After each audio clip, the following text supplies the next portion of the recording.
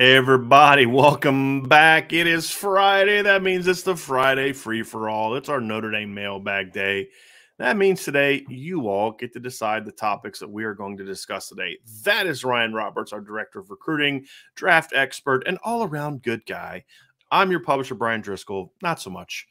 So we're going to dive into our questions today. Ryan and I were kind of going through this. We got a little distracted. We started late, not because we were purposely being late like we normally are. We went a little longer because we were reading through all the good questions. Like, that's a good question. That's a good question. Like, oh, we might want to start the show now. So now we are going to start the show. And Ryan, what else better way to start a show on a Friday than to talk about quarterbacks, right? And so we're going to talk about with negative KD. It says Brian, Tyler Buchner seems to have a bit of a low release point as the resident QB guru. If you're his coach, would you be concerned with that? Negative KD, by the way. I have my theory on quarterback mechanics has always been this. I will mess with a quarterback's footwork until he gets it right. That is my philosophy. I will mess with a quarterback's core use if he's not using it or whatever until he gets it right. I'm not messing with a kid's throwing mechanics other than just trying to enhance his release point, because some quarterbacks, no matter what their throwing motion is, their release point can get out of whack. And that's just a timing thing. And maybe you can have them grip the ball differently to help improve the release point. That's really the only upper body thing I may work with, is maybe altering how he grips the ball, because it will enhance his throwing motion. Otherwise, I don't care about a quarterback's throwing motion. I care about his results. And the results are what, Ryan? Can you get the ball out quickly? Can you get the ball out accurately? And can you get enough velocity on the ball to get the job done? Those are the three things I care about. And whether you're, Drew Brees with a perfect over-the-top motion, whether you're Phillip Rivers who throws it sidearm and everything in between, can you throw it accurately? Can you throw it quickly? And can you throw it enough velocity to get it to where it needs to get to? It's all I care about. And the only time that it would be an issue to have a low release is if you're throwing quick game. But the reality is, when you're throwing quick game, if you're a 6'4" quarterback and the other team has a bunch of Keon Keeleys and Jason Moores and Brennan Vernons and Bubakars on the other side, they're still taller than you, right? And so they can get their hands up. You're throwing through throwing lanes anyway. You're looking for space to throw the ball to. It doesn't affect you at all on more downfield stuff. Any quarterback that's going to try to throw through a defensive end who's 6'4" is going to get their ball batted down. That's just the reality of it. So I don't really care, to be honest with you, about the throwing motion as long as it gets the job done. And that's what I didn't like. Now, Notre Dame has been tinkering with his mechanics, but the tinkering they're doing is getting him back to his comfort zone after he had changed him as a senior in high school. So that's been what Coach Reese has been working with over the last year, is getting him back to his comfort zone. He doesn't – I mean, if Tommy Reese was trying to get Tyler Buchner to throw the way he wanted to throw, it would look nothing like it does now. He's not messing with it. It's let's clean it up and get him back to his comfort zone, Ryan. And that's just one of those things where I know it's always a talking point. Oh, what's his release look like? What's his release look like? I just don't care. And I have 30 years of watching quarterbacks playing with all types of different throwing motions to realize it doesn't matter. The end result is all that matters, not how you get there. Yeah, I mean, with so many different types of body types now at the quarterback position, heights, I mean, I care if you can find a window, right? And for that, I mean, that's why everyone goes bonkers for the throwing from different platform stuff now, right? So either way, I mean, a lot of quarterbacks are just kind of changing their platform regardless. But I mean, I want release quickness. And for me, that's not changing a release point as much as that is just follow through, right? Like the kind of the consistent getting to your follow through motion. I want a good base. Like you said, Brian, I want to make sure that my lower body and my upper body are aligned as much as possible. There's going to be some times when you're navigating chaos where that's impossible, but I want to get those things aligned. I want to make sure the feet are working with me, and I want to have a consistent and compact release that is going into a follow through. Like I want that part of the deal, because as long as you're following through, the release quickness should kind of fix itself a little bit. And I think the biggest thing you said that I agree with 100% is comforts, right? Like when you're, I mean, especially a throwing motion, man. I mean, for Tyler Buchner's entire life, I'm sure he's been a quarterback the majority of his life. His release has been the same. And then all of a sudden you completely try to change everything. And that's a lot of years of muscle memory, man. And that's a hard time to deprogram and reprogram. So I am also not big into the release thing. I mean, one of my favorite quarterbacks ever was Phillip Rivers. So you already talked about that was most unorthodox quarterback of all time. I mean, when you're talking about it, you think about Bernie Kosar had like a similar type of release, right? Like those things are not traditional, but as long as it gets to the right spot, what does it actually matter at the end? It's more about the end result. The process is always going to be different for quarterbacks. Yeah, I understand where you're coming from with Phillip Rivers, but as a Broncos fan, I just can't. I can't That's fair. with Phillip Rivers. I can't. But he's such a tough guy, though, man. I loved it. Big time. Yeah. But like you said, he was a very accurate quarterback, and it just the release points are what matters, not how you get there. So yes. as long as the results are good, Tyler Buckner's going to be fine. John A1 asks, who are you putting on the field facing an opponent offense in 22 personnel inside the 5? Who's in Notre Dame? Who's in Notre Dame's defense big package? So 22 personnel, for those who don't know, is 2 tight ends, 2 running backs, and 1 receiver. You could also go 23 personnel. So inside the 5-yard line, Ryan, they've got 2 tight ends, 2 backs in the backfield. What is your Notre Dame personnel going to look like? I mean, so I'm either going to run a 5-man or a 6-man front, depending on what the general flow of the game is, John. I mean, it's a tough question because I kind of need, like, what is the flow of the game? And it's like something that's like it's not easy to quantify all the time, just because kind of that's like that's like the tough part of coaching, in my opinion, Brian, is that like sometimes you can't really explain why you did something. It's just like kind of a feeling, right? Like it's just like, oh, I need to do that right now. Like it's not as much like a reactive, it's more like a proactive type of feel to like how you coach. But if I'm working in a 5-man front, I would like to get a little beef on the field. I mean, this is really dependent on Gabriel Rubio, Jason Onye. Either one of those guys can play a high level of football. I'm going to get one of them on the field for sure. There's no doubt about it. It's kind of getting a bigger package on there. So one of them will be at the nose.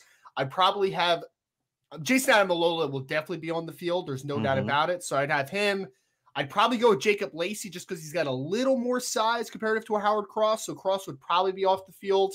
And then I would have Riley Mills and, of course, Isaiah Foskey on the field as well. So that would probably be my 5-man front. I would probably have some form of a 5-3. So I would have, in this instance, I would probably bring in Bo Bauer off the field. So I'd have some combination of Bo Bauer, J.D. Bertrand, and Maris Loifau. And then my single high safety in the middle of the field would be a Brandon Joseph. And then obviously my 2 corners. But obviously in this situation, we want to get some size on the field. So it's the necessity for me to get either one of Onye or a Gabriel Rubio on the field that can give you a little more beef. I cannot believe you didn't have Junior Chuelmak in your lineup. I'm offended and hurt. It's either him or Bo, man. I went with the experience. Okay, I get you. And Coach, you know this, Brian. Bo Bauer, if you tell him to crash an A or a B gap, and that's your responsibility. 100 miles an hour, he's going to hit it like we have a question about World War II tanks. He's going to hit it like a tank, like a Sherman tank. He's going to crush that thing. No question about it. Coach Bent 574, in my opinion, Chase Claypool is the last complete wide receiver, blocking and receiver we've had. Out of only wide receivers, not so Mayer, who is the closest to being a dominant complete receiver? So your second part of your question says dominant complete receiver. The first part just says the last complete receiver. I will actually disagree with your comment. I thought Javon McKinley in 2020 was a very good player. His numbers per targets were outstanding. He just wasn't targeted as much as Chase was. The offense didn't throw it as much as it did in 2019. But when given opportunities, he was great. And the other thing about Javon in 2020, even though his numbers don't come close to matching Chase, go look at every big game Notre Dame played in that year. Javon was really good. And even in games where his numbers didn't look good, like against Bama, Clemson in the ACC title game, he was getting open. He just wasn't getting the football. He was great against Clemson. He was great against North Carolina. He really stepped up that year, and he was a beast as a blocker, Ryan. So I would say last complete receiver they had was Javon McKinley. Now, being the complete dominant receiver, I don't think Javon was dominant the way that Chase was by any stretch. So I'll go with you there. Who's the closest to being a dominant complete receiver? I don't think they really have that kind of guy. I don't think Deion Colsey's anywhere close to being that kind of guy. I don't think Tobias would be that kind of guy as a freshman. I think Tobias will eventually get there because he's an effort guy in the run game. He just needs to get stronger and keep filling out. So I'd say probably Tobias and Deion would be the only 2 that could be in that conversation. I mean, Braden Lindsey's not going to be that guy. Lorenzo Styles isn't going to be that guy. He's not going to go throw around cornerbacks. No, he's a good blocker as a freshman. But as far as like the kind of dominance you're talking about, where you're talking about like Chase Claypool, the bigger bodied guys, I don't think there is that guy. I know who that guy is going to be in 3 years, though, Ryan, and he's not on the current roster. You know exactly who I'm talking about. Who's the dominant? Yes.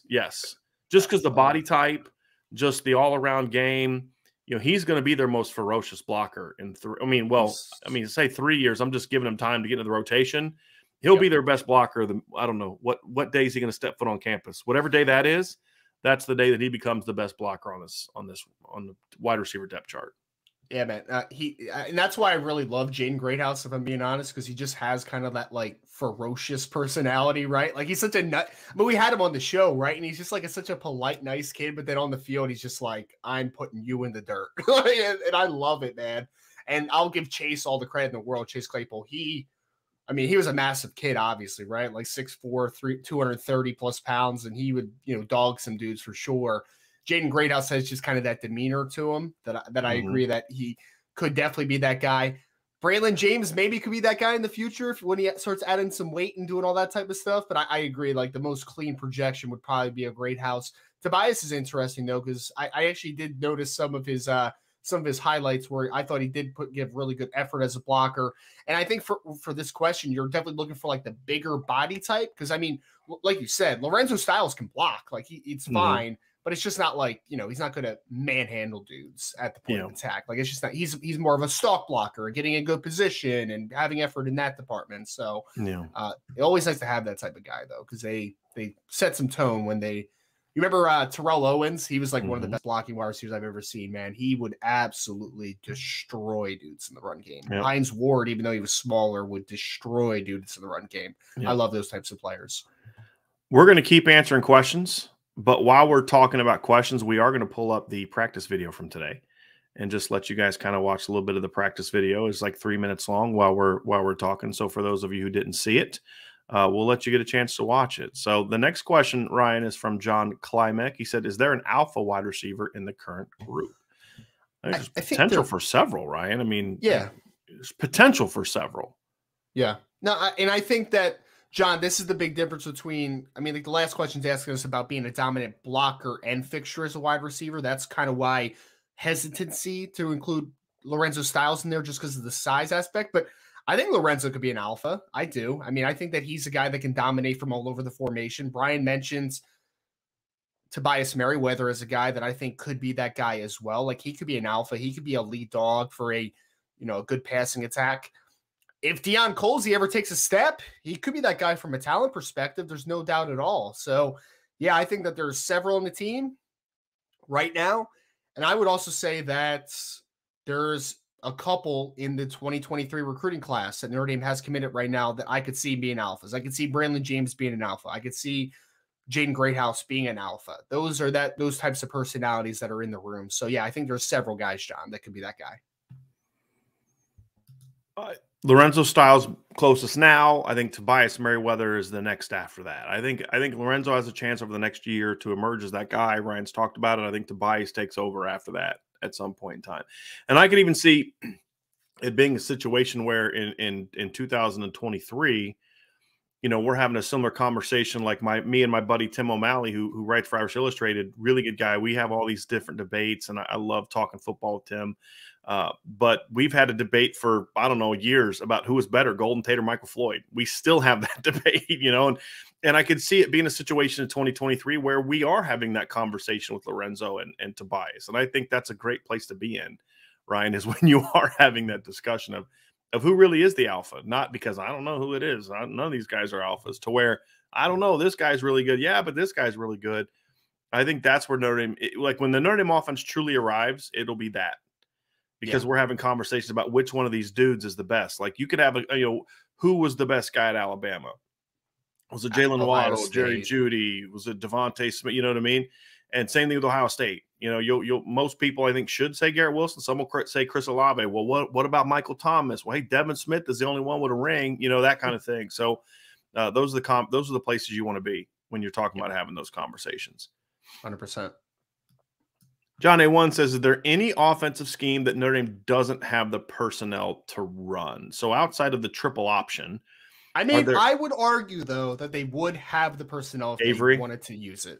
Avery. Talking about Avery Davis. At quarterback? Yeah. No, I mean, Tyler could run the triple option. No. With Audric Estime as the dive back, and then you have Chris Tyree coming around on those. No, he probably could. Man. He probably could. Yeah, he probably could. He could.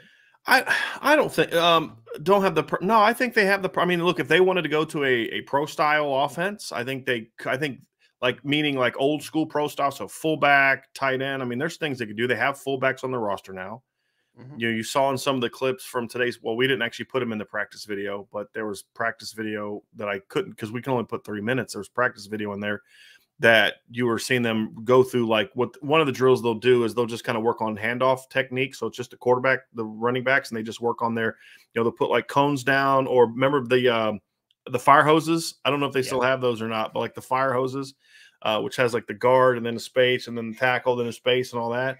And then you just kind of work on your aiming points, hey, work on your aiming point thing like that. I never loved that drill, to be honest with you, as a coach, because it never works that way. Like the line doesn't just stay there. I always liked kind of starting it with a bag, and then like the bag would work, and then you had to press the bag. I always kind of felt that was a more practical drill for running backs. Different conversation for a different day. But you between those fullbacks you have on the roster, the walk-ons, between Kevin Bauman, Kane Barong, the tight end depth chart, I think there's plenty of things you could do with a sort of a fullback type of look. You could the only question I would have is, you be somewhat limited a little bit on some of the pass game stuff because most of your receivers are on the small side. Would be a concern, but like running back wise, you can handle that. I mean, put Audric Estime back there if you want to. Give me 2 running backs who can do it. And then I think the only other one is a run and shoot would be a little tough for Notre Dame right now just because of depth at receiver.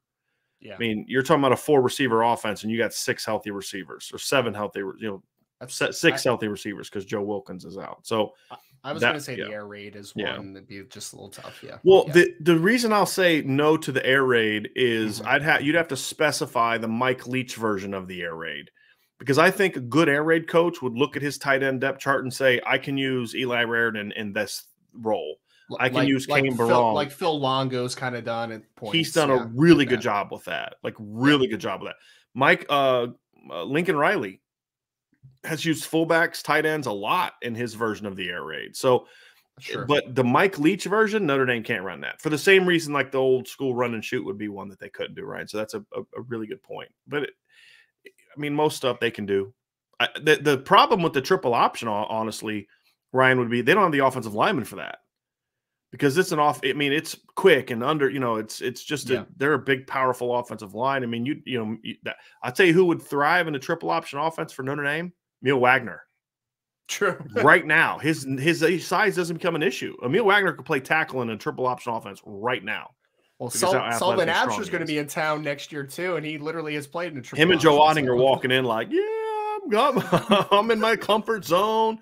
There's no doubt about it. I would personally quit and go find something else to do if I had to cover the triple option every single day. I'd be like, Ryan, here, you're taking over, man. I'm out. I'm going to spend the rest of my life on a beach somewhere until I run out of money, which would be like next Thursday. So John A1 with another question. Who would be your out from nowhere player on offense and defense? Not a star, but a key contributor like Chris Fink or Drew White burst on the scene in 2018? It's a good question. It's a really good one. It's a really good one. It's a tough one too. Yeah. Out of nowhere. I mean, it could be a guy that doesn't play a ton, wasn't expected to be much of an impact guy. Maybe it's someone who people don't think is that good that ends up becoming a good player. Do you think it's out of the realm to fit this question that if I said a Kevin Bauman? Not at all. I think that fits. I think that fits right perfectly. I mean, if he takes that number 2 tight end role, right? I mean, who's talking a lot about Kevin Bauman right now? Nobody. Right. There's not really a tight end that many people are. I mean, I guess Kane Barong a little bit, but like not really. But he said not a star. Yeah. That's what he said. Right. Like not a star, but a key contributor. Like Chris Fink was their 3rd best receiver that year, but he had some money moments and some clutch catches. I mean, the Michigan touchdown. He had one of the best catches, best throws that Ian Book ever made was that corner route to Fink against USC in 2018. If you remember that throw, that was a gorgeous throw for a touchdown in the game that they were coming back from. And Chris made a great catch along the sidelines for me. And What's funny is he had, I think, 7 catches for like 100-some yards in the first half of that game. Like Chris Fink put the offense on his back in the first half of the USC game when they were down 10-0 and made some great catches and throws and helped them get back in that game. So it wasn't a star. I mean, it was Miles, it was Chase, it was Dex, that kind of thing. Ian. Yeah. But yeah, I think Kevin Bauman would fit that perfectly if he's that number 2 guy. I'm going Zeke Correll on offense. That's a good one. I just think, look, he's never going to get the love because he's going to have Jarrett Patterson to one side. He's going to have the tackles are always going to get a ton of publicity, rightfully so. Blake Fisher's always going to be the star, which rightfully so. Sure. He's always going to be a little bit overlooked, but I think he's going to be such an important, integral part of this offensive line success. And then, which in turn is the offense's success. If your center is not good or struggles, it can jack up your whole offense. I mean, it can mess you up big time because we always talk about, Ryan, defensively, you got to be good up the middle on all 3 levels. I believe the same thing to be true on offense. If you're not good, center, quarterback, and running back, you're going to have a hard time being a really successful offense. What about defense? Who's your pick on defense? It's somebody that we talked about briefly before the show started. Alexander Ahrensberger is my guy. He, I think that he's the most natural backup at strong side defensive end, to Riley Mills. I know Nana Osafo-Mensah has been a guy that's played some football, but I mean, man, it's hard to watch Alexander Ahrensberger and not get like a little juiced about like, wow, man, like he looks the part. He needs to put it together. But I mean, Brian, he's working off of pure traits and he's made a couple plays in his Notre Dame career just off of pure traits. So if Al Washington has him working in a good direction, I wouldn't be surprised if he gets some work in some sub packages with his ability to have the length and rush ability. And if he's the main backup at strong side defensive end, I think that's possible. So I'm going to go with Alexander Ahrensberger. The only other guy that was on the top of my head was Jacob Lacey. If he, we just get like a full kind of scope of Jacob Lacey, if he's able to stay healthy, but I'll go with Alexander Ahrensberger for this one. I'm going to go in a little bit of a different direction on this one. And I'm going to tell you, it's going to be a corner. And it's going to either be Clarence Lewis or what my ultimate pick is Tariq Bracy. I think Notre Dame fans have pretty much kind of just written Tariq Bracy off. He is what he is. And I get that because he's kind of just been the same guy for 3 years now. Like okay at times, really good at times, okay at other times, we'll have some plays where he just gets smoked. From things I've heard and just kind of where I think he is, I think Tariq Bracy is a guy that's going to have a really good year. He may not make a ton of plays where we look at and say, hey, look what he did. And he made this big play and that game-changing play. But you're just like, man, did that guy only catch 3 passes for 31 yards? Like, man, what? Let me go back and watch the film. Oh, wow, Tariq was on him the whole game, And I think they're going to need him to be that guy because the big games we're talking about Notre Dame needing to win this year, Ryan, are games where it's teams are going to spread the field out formationally and throw the ball and all those type of things. So sure. I think Tariq Bracy is going to be mine on defense. It's an interesting one. I feel like, he's been good in spurts just during his career. And I just been really good at times. Yeah. I feel like he just doesn't get the love, obviously, because honestly, he was pressed into so much duty outside and he's just not a natural outside kid, right? Like just a lack of length, but I think he could be a really good player in the nickel, to your point. He was, I'm trying to think. It was the Georgia game in 2019. Go back and watch the Georgia game in 2019. It's like games like that are like, that's what I think Tariq Bracy can be. It's just he can't he hasn't shown the ability to consistently do it. I just think he's going to be really good this year. And I think to your point, Ryan, I actually think he could play outside in certain defenses, especially against I think he would have been a guy that would have been perfectly fine in outside against Ohio State last year. Alabama in 2020, because they're more his style of athlete. But then there's going to be games like, he goes out and does great against against Georgia, and then he gets torched against Virginia. Why? Because remember that year, Virginia just had a bunch of monsters at receiver. They just were just throwing it up and he couldn't do anything about it. And that's where he gets in it. USC did that to him a couple times in 2018 as well. The only time he really had balls called on that year was just Michael Pittman. I think it was Michael Pittman. And they're just throwing it up to him, and there's nothing Tariq could do about it because he's not tall and he's not long. It's a bad combination on the outside. It's funny because last year you might have wanted him to play outside against Ohio State, but you probably don't want that to happen this year with like Marvin Harrison Jr. and those guys playing, to your point. So that's an interesting one. Right. Yeah, so this matchup this year is not as good of a matchup as it would have been last year against Chris Olave and Garrett Wilson. So yes, absolutely. All right, let's get down to some more real, like I said, really good questions today, Ryan. Stonador said, "What is the concern with the receiver room? It seems like we have guys with great potential. Is it a depth concern? Will Notre Dame be fine if there are no serious injuries, or do they need lots of receivers for the rotation?" For me, Ryan, I think that there's two concerns. Number one, depth is one. We've talked a lot about depth. And number two, it's will they be money players? And I think that is the big question mark. I mean, look, Lorenzo, steps up as the one, and Braden will do his thing, and all those things are fine. But that just gets you numbers. That beats Stanford. That beats Syracuse. To win championships, you have to be in a situation where you have money players. Who steps up in the big moments when the game is on the line? That's the big question mark for me. And I know you've talked a lot about Lorenzo Styles has the potential to be that guy, and we completely agree on that. Same with Tobias Merriweather. I think, but whoever, whether it's Braden or Lorenzo Styles or Deion Colsey or Tobias Merriweather, Avery Davis or whoever, Jaden Thomas, I don't care who it is, they need guys that are money players that step up when it's, Chris Brown's a perfect example.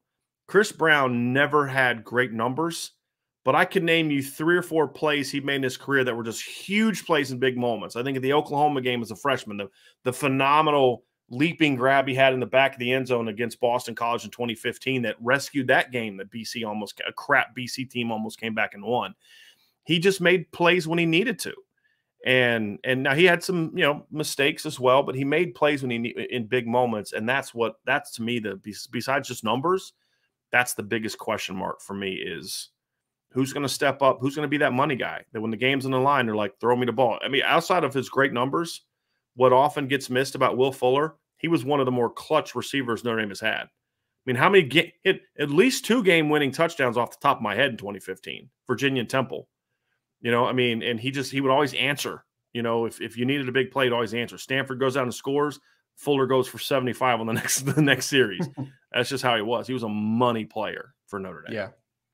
I have the same concerns. I mean, number one is depth. I mean, we talked about it. If there's an injury or two, then you're really starting to get into some very crisis situation from a numbers perspective, in my opinion. But the biggest thing is what you said, Brian. I think there's a decent baseline. Like if Avery Davis is healthy, I know what Avery Davis is going to give me. I have a pretty good understanding of what Braden Lindsey's going to give me. If Lorenzo Styles is at worst what he was at the end of the year last year, then he's a good football player, right? But it's who's your dudes, right? Like who's a guy that can take a game over potentially or make the big play in the big moment, the money play, like you just kind of said, right? So I need to see who are the alphas. We had a question about alphas earlier. Is there an alpha this year? Is there a couple alphas? If there are, then you're in a good spot. But overall, my number one key concern has been consistent, dating back to the spring, is that the depth is just a big question mark with the wide receiver position still, obviously.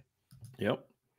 We have a super chat from Chris Irish Young. He says, first live show in a while. Thank you, Chris, for your super chat being with us. I usually only have time to watch at a later time, but wanted to send a thank you for all the great content. Chris, thank you. Really appreciate your support. It's acts like this that really help us continue to grow and thrive, and we appreciate it very, very much. Randy Hernandez also has a super chat. Thank you, Randy, very much for that. And all the others you've sent to us. We appreciate it. So I know the quarterback competition is still going on, but when do you see them naming the official starter? So I want to comment on this. Look, okay, there's a quarterback competition, but folks, there's no question about who the starting quarterback is going to be. It would have to require someone getting injured or faltering for Tyler Buchner to be starting quarterback. I have a lot of people saying things are being said about, I don't know what other people are reporting. I don't know. I don't care. I'm just telling you what we know and what we've seen. Is barring him just collapsing over the next 3 weeks or him getting injured, Tyler Buchner is going to be the starting quarterback. And I don't care, Randy, when they name him the starting quarterback. I mean, yeah, the team knows, right? They'll know. Whenever they know when it's officially decided, they'll know. And that's all that matters. I mean, I'm sure Marcus Freeman, like a lot of other coaches, they're going to get into the whole the mental part of it, let's play the mental games and all that, which I really don't think matter. I mean, I think that means more in coaches' heads than it does practically. But I mean, I don't know when they'll do it. I would hope they would just do it in the next week, because what's going to happen is right now, if there are people talking about it, they're just talking about, they're giving their opinions on what they've seen in practice, which I still don't know how anyone could have an opinion on the quarterback play when all you've seen is individual drills and stretch and special teams. Right. But whatever, you gotta write about something.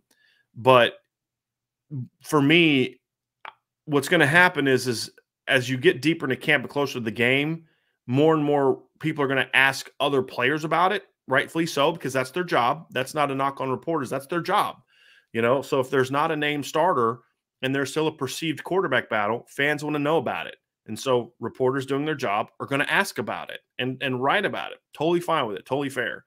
My point is you want to try to get away from that if possible. I think that benefit is more than any potential benefit you would gain by dragging it out and, maybe getting some sort of advantage over Ohio State. Ohio State, trust me, Ohio State's planning for Tyler Buchner. They are. They're game planning for Tyler Buchner. They're not game planning for Drew Pine. That's not a knock on Drew Pine. It's just Drew Pine is just going to execute the offense that they know that they're going to execute. The only thing that gets added with Tyler Buchner is their running threat. If you're game planning for Tyler Buchner, you will have game planned for Drew Pine from the passing aspect of it. You got to make sure that you're prepared to handle Tyler Buchner. So I don't think it's going to give you this big advantage, in my opinion. I think the bigger advantage and the bigger push for you is once you've made the ultimate decision and you want the team to know, and more importantly, you want the players to know, the quarterbacks to know, then I would like to see it named so that way the players aren't getting asked to meet. You can get all the Tyler questions out of the way that day in whatever press conference, and then you can hopefully move on to other things. And so that's why I would kind of like to see them do it sooner rather than later. But ultimately, I don't care big picture when they do it. Thoughts on that, Ryan? Yeah, to your point, again, the players know who it is, right? I mean, I don't think that I don't think players are deaf to that conversation that they know who the starting quarterback is going to be for Notre Dame. It's just I do think there's like a fine line between the timing sometimes, because like you can't preach competition and then do it too quick, right? Because then that just kind of seems like you were just kind of it was not a serious thing. And I do think that Marcus Freeman truly wanted to make it a competition. I think Tyler Buchner has just kind of made a gap between him and Drew Pine going back from the spring until now. So I expect it relatively shortly. I don't have any information on that. We're just kind of speculating at this point, but I wouldn't expect it to drag on personally. Yeah. People in the chat today are trying to start problems, Ryan. My man, John Christophic, says Brian loves the wishbone offense. John's trying to start some stuff with me today. He also predicted that we would be matching today, and he nailed that as well. So maybe he's on to something. Maybe we should rank your top 5 least favorite offenses. There's really only a couple. I don't like the triple option, and I don't like the wishbone. Those are it. I'm not a big option single fan. Wing. You like single wing? Whatever. It's all good. If you got the right personnel and you're in the right decade, sure, go for it. I've never liked the triple option the way that Navy does it. I've never liked that. It's like to me, it's like I get why they do it. Totally, they should do it. It's like to me, it's like it's not real football. It's just like it's like all this gimmicky stuff, but it works for them. The Navy triple in NCAA 14 was undefeated, Brian. Undefeated. Have never used that in a thing, and I'm ashamed of you for actually wasting time on a video game using the triple option. I couldn't be beat, man. I could not be beat. Okay. AST 12321. Thank you for your super chat. Very, very much, AST. I saw a comment on the board. Ryan, I'm going to direct this one to you. I saw a comment on the board that, and this was actually an accurate comment because Jim Knowles said this in a press conference, that the new Ohio State defensive coordinator, Jim Knowles, said the defense was 25% installed. Is it just me, or does that sound like we might get a first-year Knowles D? Now, what he's referring to for context, Ryan, we have talked about on the show, Jim Knowles' defenses usually have struggled in the first year. And the reason for that is he's a very good defensive coordinator, but he sort of has walked into situations in the past where he was inheriting a messed up situation. So it's like, you got nothing to lose, get it right first. And so he would kind of go heavy into, we're going to do it my way. And then the first year at Duke, his first year at Duke and his first year at Oklahoma State, they actually gave up more points, more yards, and more yards per play than they did the previous year when they were fired. And then eventually, as he got his players in and guys picked up his complex system, defenses ended up being pretty good. And so that's, I think, where he's coming from. So, Ryan, when you look at that percentage and, you're week into fall camp, it's 25% installed. How would you answer that question? We talked about this before. I think that that's actually a good thing for Ohio State, if I'm being honest. Like, I think that Jim Knowles, and again, it's a different situation where you're walking into more talent than you were with a Duke, for instance, right?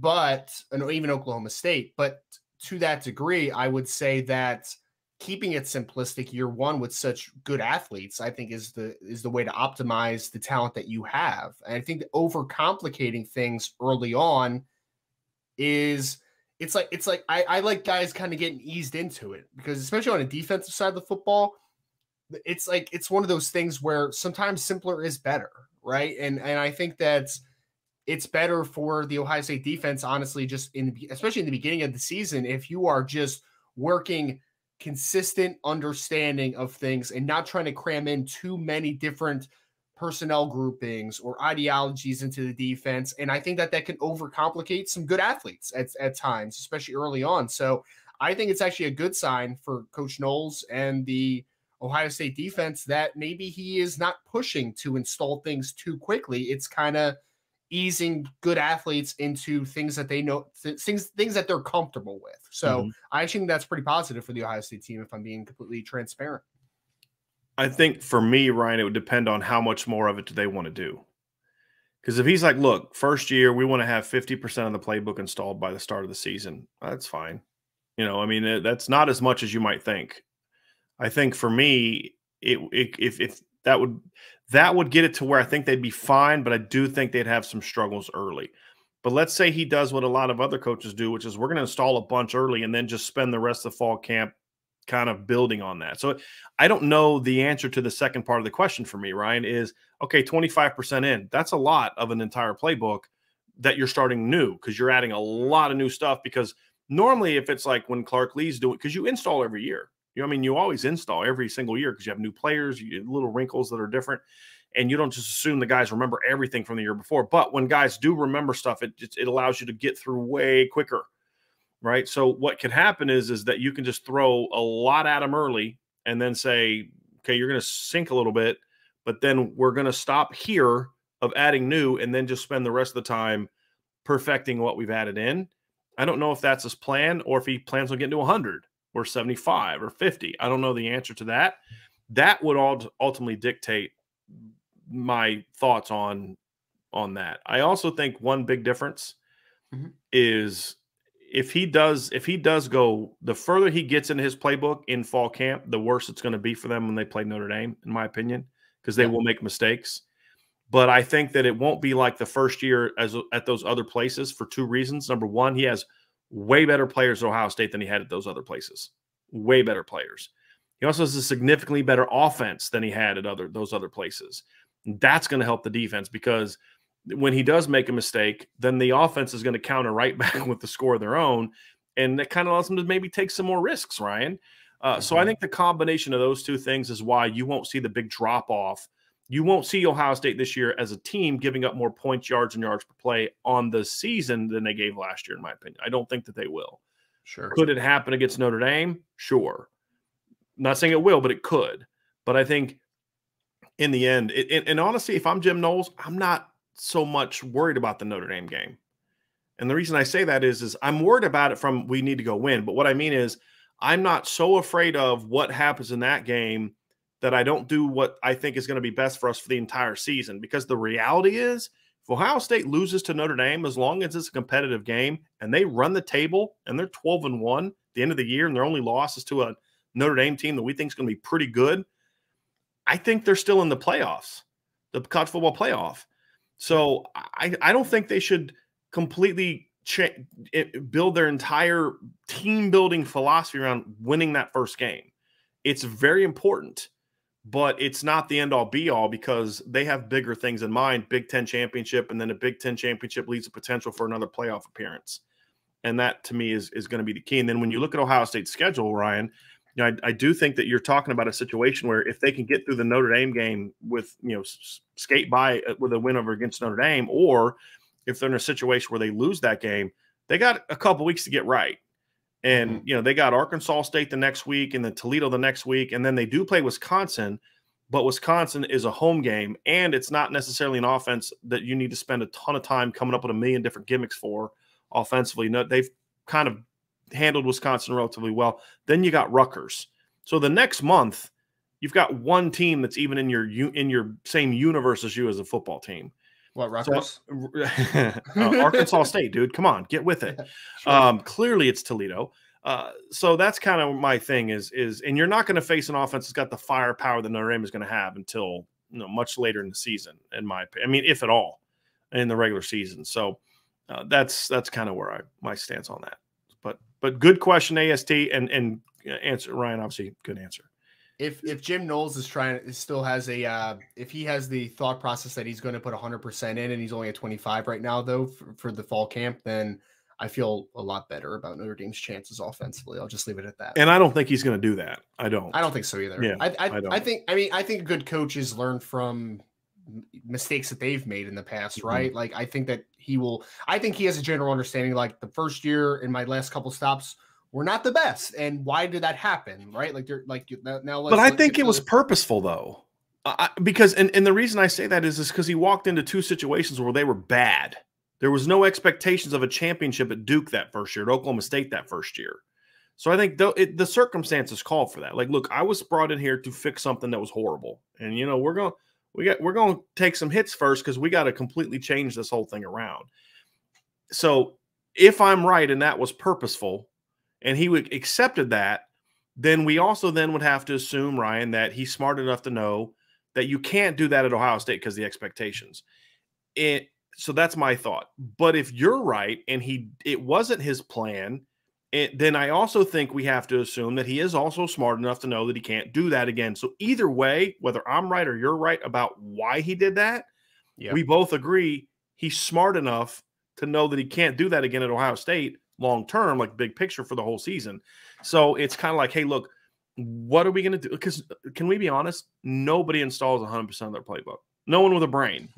No. Because every team's going to have different wrinkles. Hey, we like this play, but we don't have the personnel to do that this year. And that's the reality of it. And then you definitely don't do it when you go into each game. You may have it all put in during fall camp, but once you get into prep for your first game, then you scale it back and you start focusing on what you do best and what's going to help you beat that football team. Blaine Tiller asks, if you had to replace Freeman with either Jim Harbaugh, James Franklin, Scott Frost, Mel Tucker, or Ryan Day, who do you take? My immediate thought is Ryan Day, but I would think about Mel Tucker, if I'm being honest, because he's also a dynamic recruiter. Yep. So that would be the two I would pick for. And I actually have a little more. I understand why James Franklin might be an interesting conversation, but for me, like I think that there's more upside with Mel Tucker just as a game day coach too in comparison. So I would say Tucker or Day. You can convince me on either one. Mm-hmm. The other three, no, thank you. So regarding Mel Tucker, I think I like what he's doing right now on the recruiting trail. He's getting after it. He's really getting after it. At least him and his staff. I don't know if it's him as much. I don't follow them enough to know like if it's him, but the staff is getting after it. And I would assume he plays a role in that. And as you said, I think he's already proven to be a better game day coach than James Franklin. Yes. Can he recruit like James Franklin? That's a bigger question mark for me. And that I don't know. But I wouldn't want to recruit the way I wouldn't enjoy Notre Dame recruiting successfully the way that James Franklin recruits.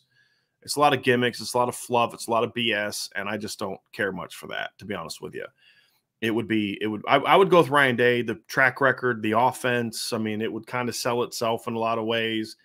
So I'd probably go there. But if you're gonna say, hey, it's gonna be Mel Tucker, I need to see him still prove some things to me long term. But compared to those other three guys, I'll take Mel Tucker in a heartbeat. Because here's one thing I know about the Notre Dame football team: if Mel Tucker's your football coach, they're gonna be tough. Mm-hmm. So one thing I can definitely say that's going to be the case is they're going to be tough and they're going to work. And they're going to play with some edge. That Michigan State team played with an edge last year. They had some attitude. And I liked their attitude. And I don't mean that like a negative way. I mean, just like they played confidently. They were a good football team last year, in my opinion. Who would be the guy that you would not even like you said the three that you would not pick: Frost, Franklin, or Harbaugh. Who would be your last pick? Who's the last Scott pick Frost by 1,000 miles. Even more than Harbaugh, because I know you have some distaste. Jim Harbaugh's weird. Yeah, Jim Harbaugh's a football coach. Scott Frost is from, and I won't get into too much because, I got to protect myself here, but let's just say there's some extracurricular activities that have been thrown around about Scott Frost that to me would be you're fired on the spot if you're the head football coach of Notre Dame. Don't disagree. And I don't worry about that with James. Like, I have issues with James Franklin, and I think he has done some shady stuff. We know what happened at Vanderbilt, some things that have happened at Penn State. I don't have a lot of I don't feel like James Franklin would do that at Notre Dame. I think he's smart enough to know like you can't get away with that at Notre Dame. But that right there is why he would be second to last on my list. Is because there is that off the field stuff. Like Jim Harbaugh's off the field stuff is what? Like, he says weird things at a press conference, right? Eats his boogers. Yeah, climbs a tree for recruit. It's weird stuff, but it's not like that's going to get you put on probation. Right. Or you're going to have to fire your head coach. I've never heard anything about Jim Harbaugh from that standpoint. I've never heard anything about Mel Tucker from that standpoint. Like, those are things that for me are just like immediate red flags. You got to take a coach off. I've never heard anything like that about Ryan Day. So that's why those would be the only three I'd really consider. Scott Frost is like, before you finish saying his name, like, no. James Franklin, before you finish saying his name, say no. And I understand why the appeal would be, but I just don't want to win that way. And there's too much of the other, he ain't really paying attention to his program, or he's promoting that in his program that I'm not okay with. And that would make me say, I don't know how the guy still has a job. That's my question. And, so I've heard that Scott Frost has stopped doing that stuff, whether that's because he's grown up, which I doubt, or because he's trying to save his job, which is most likely. I think that should help their team this year. But then if they start winning, does he go back to being an idiot? That's going to be the question mark. So, yeah, it'll be very, very interesting. We had another super chat down here from John Hassman. John, thank you very, very, very much for your super chat. It says, hey, fellas, long-time listener, medium-time board member, first-time chatter. Was watching the 2009 Nebraska versus Texas game last night. Couldn't help but see comparisons between Buckner and McCoy. Your thought. Thanks a lot. Ryan, I have heard this one a lot about the two. A lot. And I want to get your thoughts on Colt McCoy and Tyler Buckner as players. I mean, Buckner's a much more dynamic runner. I mean, like, physically speaking as well. Like, he's going to break more tackles. Colt McCoy was a good, like, extender of the football in college. Like, he could run when he needed to, and he had some decent rushing numbers from what I remember at Texas. Quick, accurate. Body type is similar. I can get there with the body type. They're both about 6'1", 210, 215 type of guys. They're pretty thick guys for the most part. I would say I get a lot of the mechanical stuff inside the pocket. Like, I think that they both are pretty compact delivery, get the ball out quickly. I do think Buckner has a stronger arm, though, than Colt McCoy overall. So I think that if you told me, Brian, if the question was for Joe that Tyler Buckner is a more traitsy version of Colt McCoy, then sure, I can get there, right? I think his arm's stronger, and I think he's a more dynamic athlete. But from a pocket perspective, I can get there with it. Body type, pocket perspective, I think there's some similarities there. I can get there. I think that how they impact the game's a little different. I think that their skill set is different. What I think, however, is I do think that both I think Tyler is going to end up being very comparable to Colt in two areas. Number one, just kind of what you were saying, right? Just the overall, he's a playmaker. Colt didn't have a great arm. He was athletic, but not like a dynamic athlete like Tyler is. He wasn't that big. Like, there's nothing redeemable about Colt McCoy to say when you first watch him, like, that guy's going to be a great player. But you know what he was? He was a playmaker, and he just battled, and he was smart. Yep. And I think Tyler has all those things, and Colt was money. Now we'll find out if Tyler can be that or not. I don't know the answers to that, but Colt just made plays, and Tyler is a more dynamic, like Ryan said, a more dynamic version of that. And I think I hope that the one thing they don't have in common is Colt was a gunslinger, right? I mean, he turned the ball over a lot his first couple of years. Yes. And grew out of that. And I think part of that is because he didn't have the physical tools. He had to force stuff. I think Tyler doesn't have to do that. So I don't think he'll be that, but I do think that I understand the similarities between the two. I really do. I just think that Tyler's a little bit more dynamic. Colt is more proven as a big game guy. We got to see if Tyler can be that guy. But I understand why people think those comparisons are accurate, and I like them from a guy can just make plays, and he does it in different ways. And the extender part is a great one too. I think Tyler's going to do a lot of that. I think Tyler's going to add that extra dynamic, like you said. Like Colt had good rushing numbers in his career. Yeah. And it just, but Tyler's that guy that you're worried like this guy's going to rip it off for 40 at any point in time, and you really have to be prepared for that. Cole McCoy was like a Matt Corral kind of runner, right? Like he was like slippery, and I mean, I hate those cliche scouting terms, but Colt McCoy was a gamer, man. Like he got stuff done. What are you going to say about it? Not incredibly talented, but like got the most out of his ability by a landslide. Right. And those Texas teams he played on weren't as talented as the 05 team, top to bottom. But they won a lot because, Colt was a winner. And the Big 12 was kind of slowly going down a little bit for the most part during the later part of his career, but he was a really good football player. We had a super sticker from Richard Powell. Richard, thank you very much for that. Appreciate that very much. Alex Flagstad with a super chat. Thank you, Alex. Hey, y'all, hopped in late, so apologies if this is off topic, but always wondered. Our programs using virtual reality to train quarterbacks to read defenses seem like it would be super useful. So first of all, on the Friday mailbag, there really isn't much you can do that's off topic. Obviously, we would want to stick to football, but we have a question about World War II tanks that I'm going to get to in here in a little bit. So I don't know if Notre Dame is using that, Ryan. They have in the past. There are definitely a lot of teams that, especially in the NFL, that use virtual reality in some way, some form to train quarterbacks. Not exactly the same, but do you remember Jonathan Stewart when he was at Oregon, the running back? They used to have that like virtual reality thing where it like increases peripheral vision. So like lights would flash on different sides and he had to react a certain way. So I know that running backs especially have used that to kind of improve their peripheral vision, just their vision in general. So I do know that is used just in general for skill position players. Quarterback play, I'm not as sure, to be honest. Like I imagine that they have some type of technology, but I definitely know that there is absolutely a push to VR as a way to kind of improve I think the reactionary stuff, right? Like I think that's been a big push. Yeah. Got another super chat down here from Brendan Manning. Thank you, Brendan. He says, who's the most important recruit of the 2000s? I think Manti was, not just for being a top recruit player, but also opening the Polynesian pipeline. That's a good one. Fair. I think the only reason, Brendan, I would kind of push back on that a little bit, because I count the 2000s as 2000 to 2009, and you only had Manti for one of those years. And the Polynesian pipeline he opened up didn't really impact the 2009s. It didn't really start. You had Myron Tungavaloa, Mosa, Kona Schwenke, Justin Utupo, Maris Luafau, Jordan Patelho, Alohi Gilman. Another one of those kids. So it didn't really impact that decade. I mean, I still think, but there's a lot of different ways you could go with this. I still kind of feel like, I got to think about this one, because there's several questions I want to go with it on. I mean, part of me is like Jimmy Clausen, because that kind of started Notre Dame getting a run on big time players, which then impacted the 2010s. At the end of the day, Brandon, this is a good question, because every time I'm about to answer the question, I go back and I think of somebody else that would have been an impactful player. I think at the end of the day, I have to go with Brady Quinn. I think is where I got to go with it, because when you look at Brady Quinn and the success he had, I still feel like, even though Charlie Weiss's tenure didn't end really well, and Notre Dame didn't have a lot of success under Charlie Weiss in his last 3 years. Literally a losing record his last 3 years.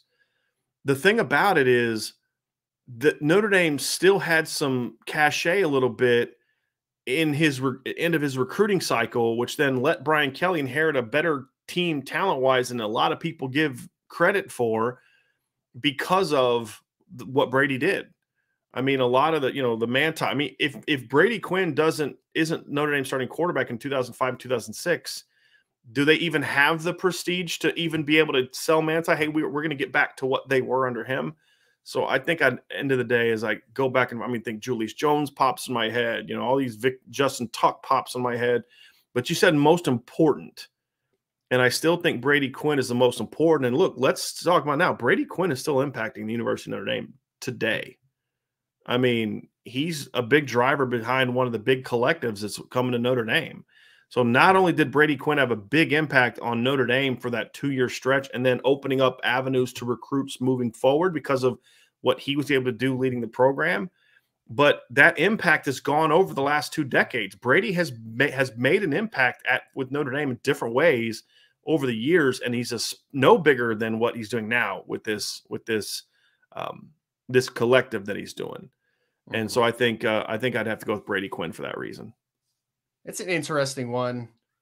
I think there's a couple ways that you can interpret this one. I actually am probably going to defer to Brendan and say Monte Teo would probably be my answer as well. Just it's like the one that just sticks with me for some reason. Like as a fan, like it's the one I remember most. And then he was obviously a instrumental player for them. Let me interrupt real quick, Ryan, because Brendan Phil came out later and said ran out of room on the super chat, but basically meant 2000 to present. So if you go from 2000 to present, Ryan, then what you're talking about, Manti, becomes even more relevant. Because like my only pushback would have been, but Manti only impacted you for that 1 year of that decade. But if you open it up to 2000 to present, Ryan, then it's hard to say anybody other than Manti.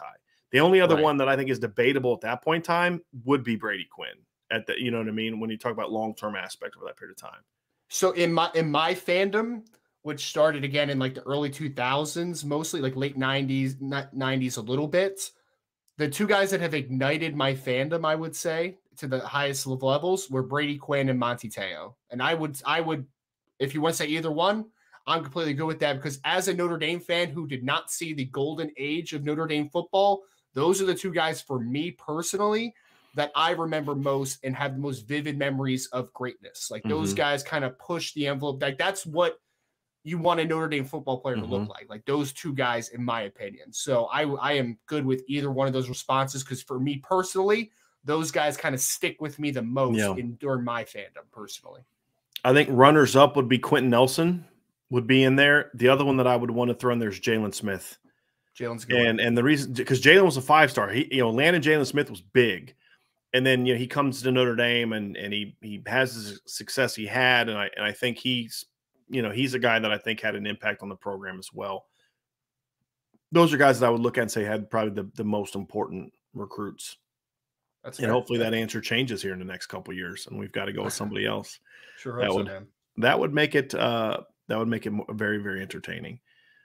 Next question we got up here from let's see here, from John A1. John says, what makes defensive line stunts effective? Are they more effective versus run or pass? Ryan, you're the defensive guy, so I'll let you answer this one.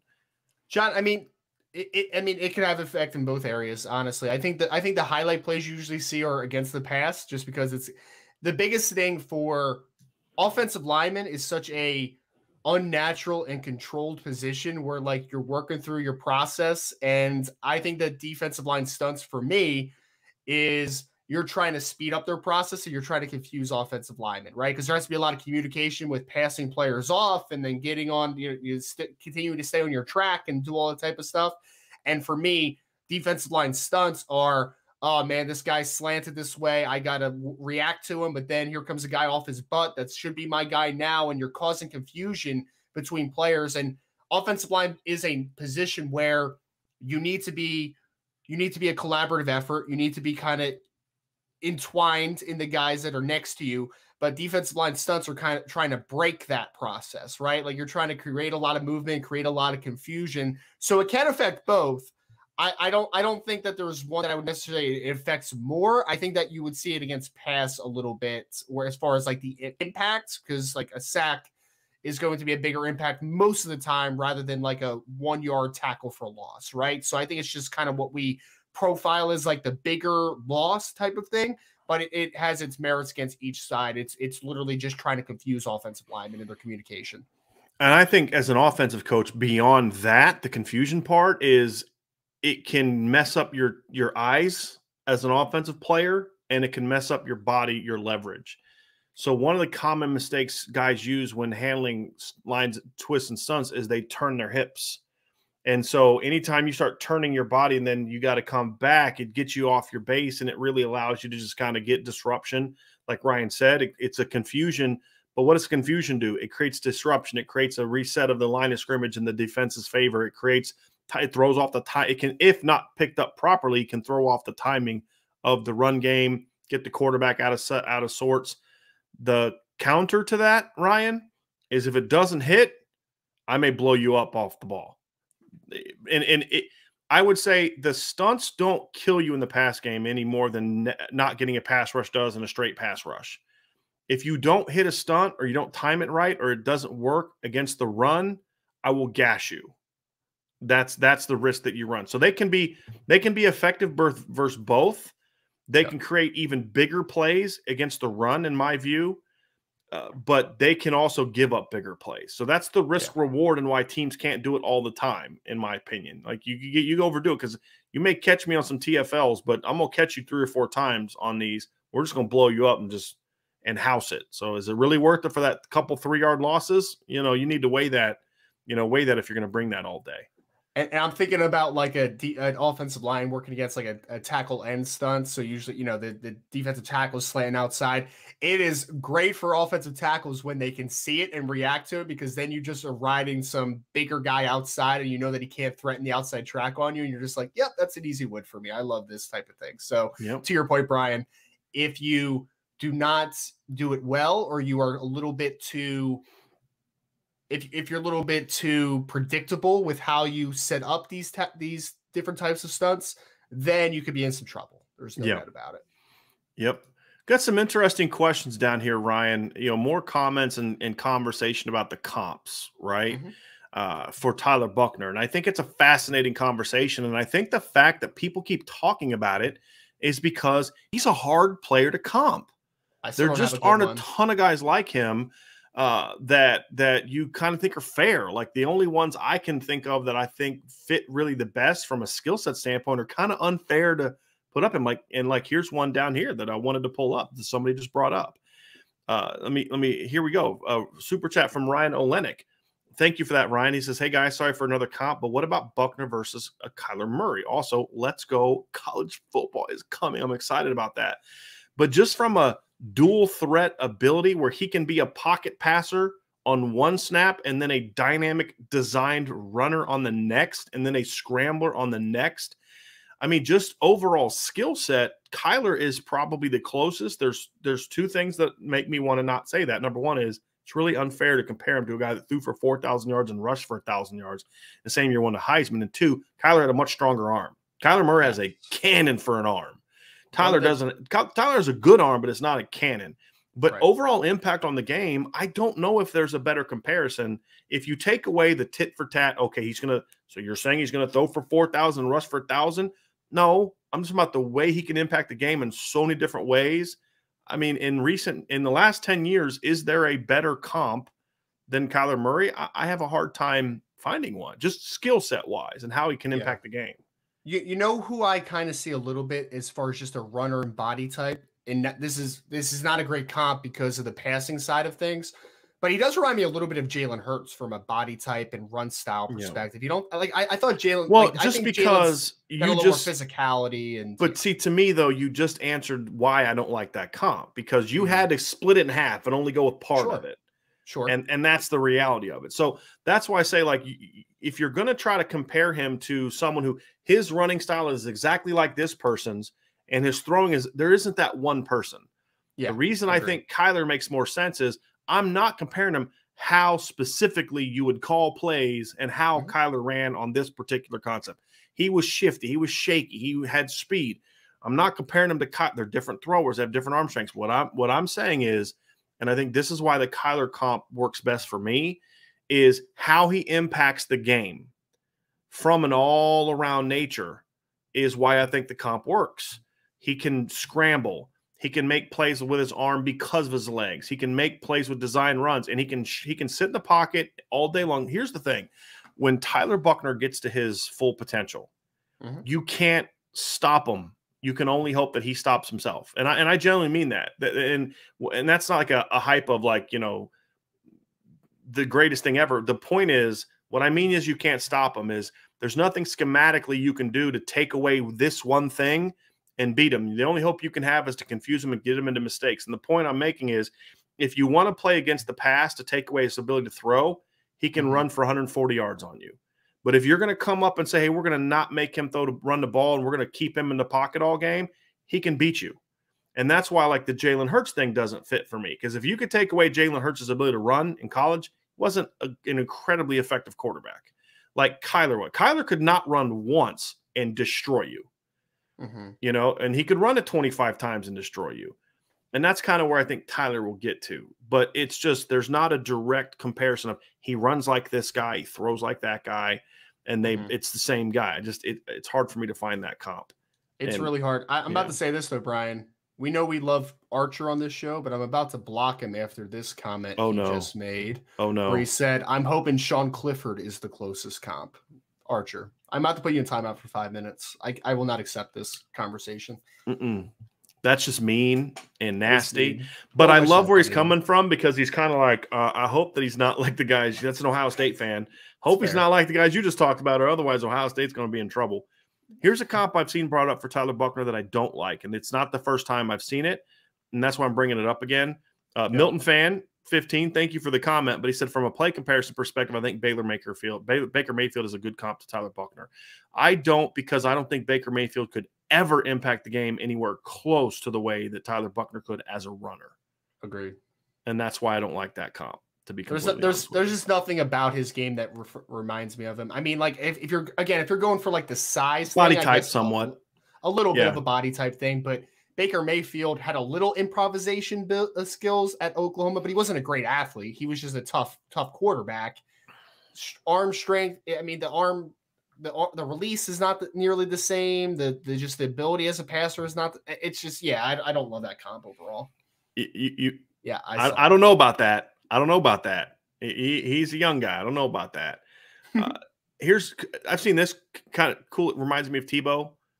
I think that isn't a bad comparison. If you take out the direct style of play, again, this is the problem. We're going to be here all day trying to find a comp that works. If you're trying to find someone who has the same exact body type, style, throwing motion, and all that. But I mean, the Tebow one works because I think Tyler, if you're going to get into specifics, I think Tyler's ability to run the ball is more similar to Tebow's than it is Kyler Murray's. But then again, but you're not going to be able to go to that full degree, Ryan, because Tebow was basically a fullback once he got the ball in his hands. Tyler will be able to run you over in space, but you're not going to run Tyler Buchner the way you did Tim Tebow. Like, so if you talk about big picture impact the game, okay, sure. Run, throw, maybe an unorthodox throwing motion, that kind of thing. Sure. But then you start getting into the narrow specifics, and an offense with Tim Tebow is going to look a lot different than an offense with Tyler. They used to put just guys like Jeff Demps and Chris Rainey at running back because on 3rd and 1, Tim Tebow's running quarterback power. Like that's how the game works in that system, you know? Right. So, and I don't know if I want to do that all the time with Tyler Buchner. He's not nearly as big. Pick your spots with it, but I agree. I agree. He's not 250 like Tim Tebow was. There's a pretty big difference there. Tebow is a big boy, man. He's a big boy. Yep. John A1 asks, in modern football, how good do linebackers need to be in man coverage? What are the base coverage expectations for a D1 top 25 linebacker play? So John, I mean, it really depends. If you have a linebacker that is good in man coverage, then that is a big bonus, man, because that means that you can do a lot more things on the second level.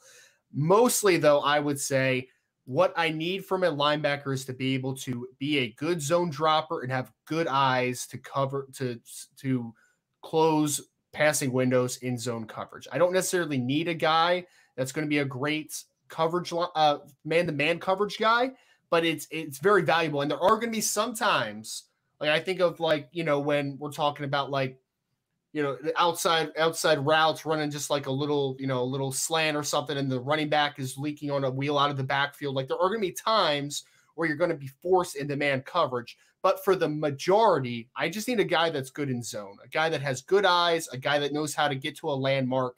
I can work with that, right? So that even goes for the NFL, to be honest. I know people make a big deal because it's a space-driven league now, but I still don't need my linebackers to be great man-to-man coverage guys. I need them to be smart. I need them to be disciplined. I need them to be good zone droppers. That's what I need mostly. Yep.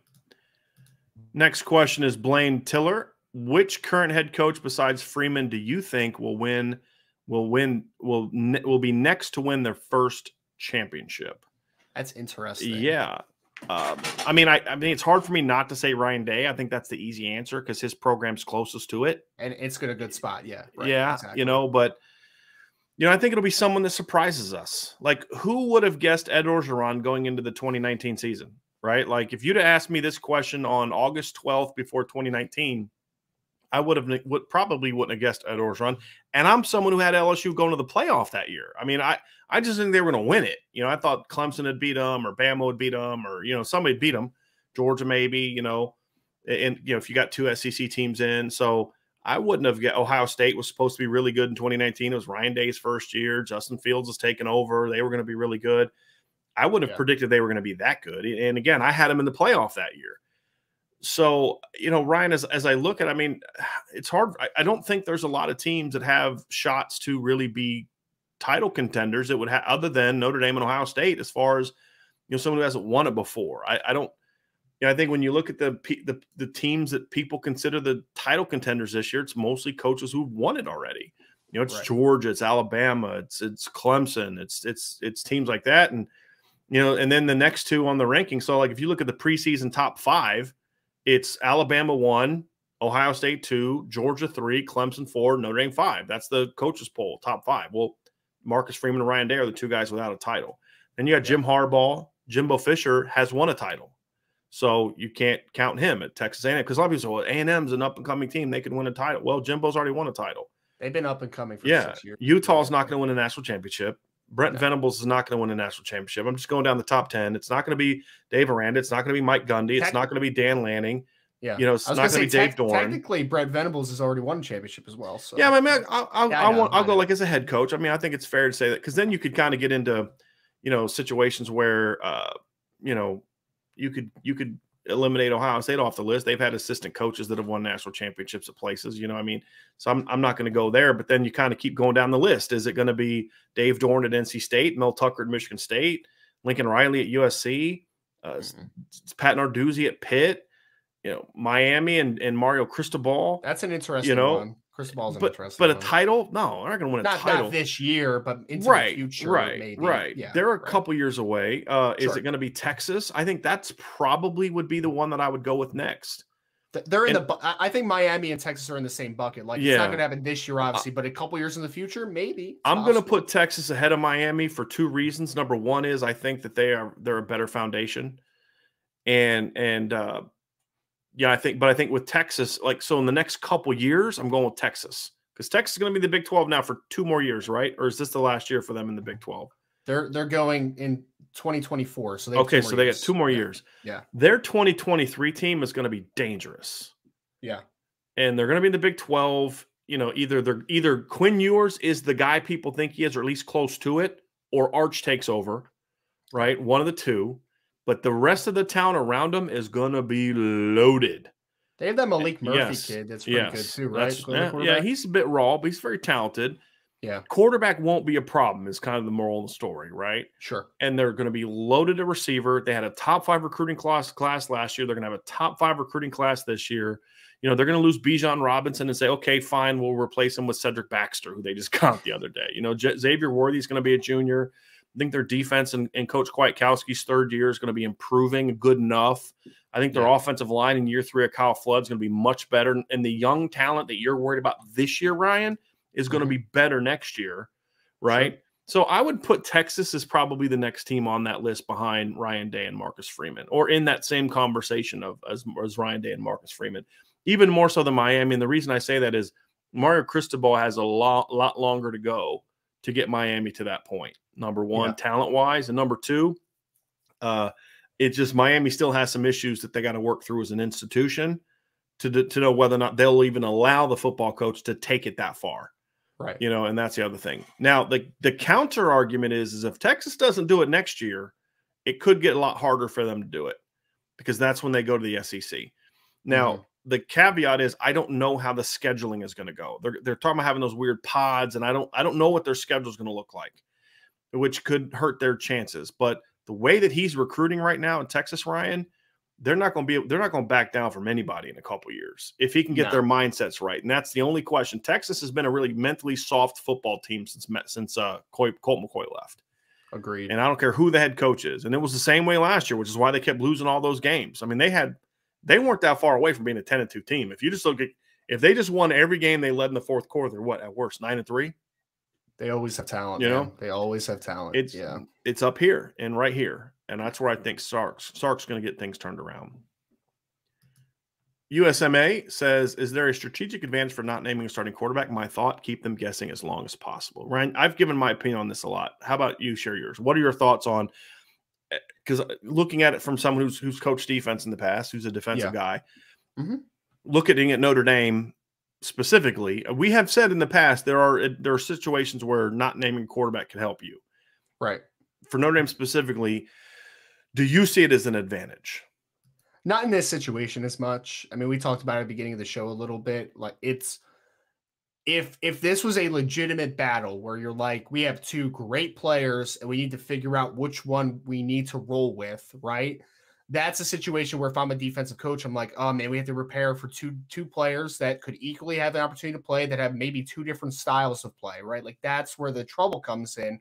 But in this one, in my opinion, we know who's going to be the quarterback. And like Brian said before, Ohio State's preparing like they're going to be facing Tyler Buchner, because there's nothing that Drew Pine is going to bring to you that Tyler Buchner also can't do. So I don't think holding out on this one is going to be too much of a bonus for Notre Dame, if I'm being completely honest. I think this is much more, you have one player who has much more dynamic ability. You're preparing for him. You think it's kind of a preconceived notion of who's going to be the starter. If it was a close competition and you had two different styles, like closely, then I would be like, okay, let's hold this off and let's ride this out a little bit more. But for this situation, I don't think waiting is going to offer a ton of upside from a game plan perspective of trying to fool an opposition. Christopher Crosby says, Ryan, there was a lot of good pass rushers drafted last year. This is kind of a NFL draft / rookie deal. Yep. Ryan, there's a lot of good pass rushers drafted this past year. Who do you think will have the most sacks, and will it be over under Chase Young's 7.5 from his rookie year? It's a good one. That is a good one. Let me tackle the over under in a second. I think that the guy is set up to have the best production year one. So Kayvon Thibodeau was my top-ranked edge guy in this past draft. He was the guy I liked the most. And I think he's in a decent situation with the Giants because he's on the other side of Azeez Ojulari, and they got Leonard Williams. And I think that's going to be a decent pass rush for the New York Giants. I would actually go with Jermaine Johnson because I just think he's the most NFL-ready guy to be productive. I will say it's under. I say he has about 7, maybe 7.5. Maybe it's a push, Christopher, for me.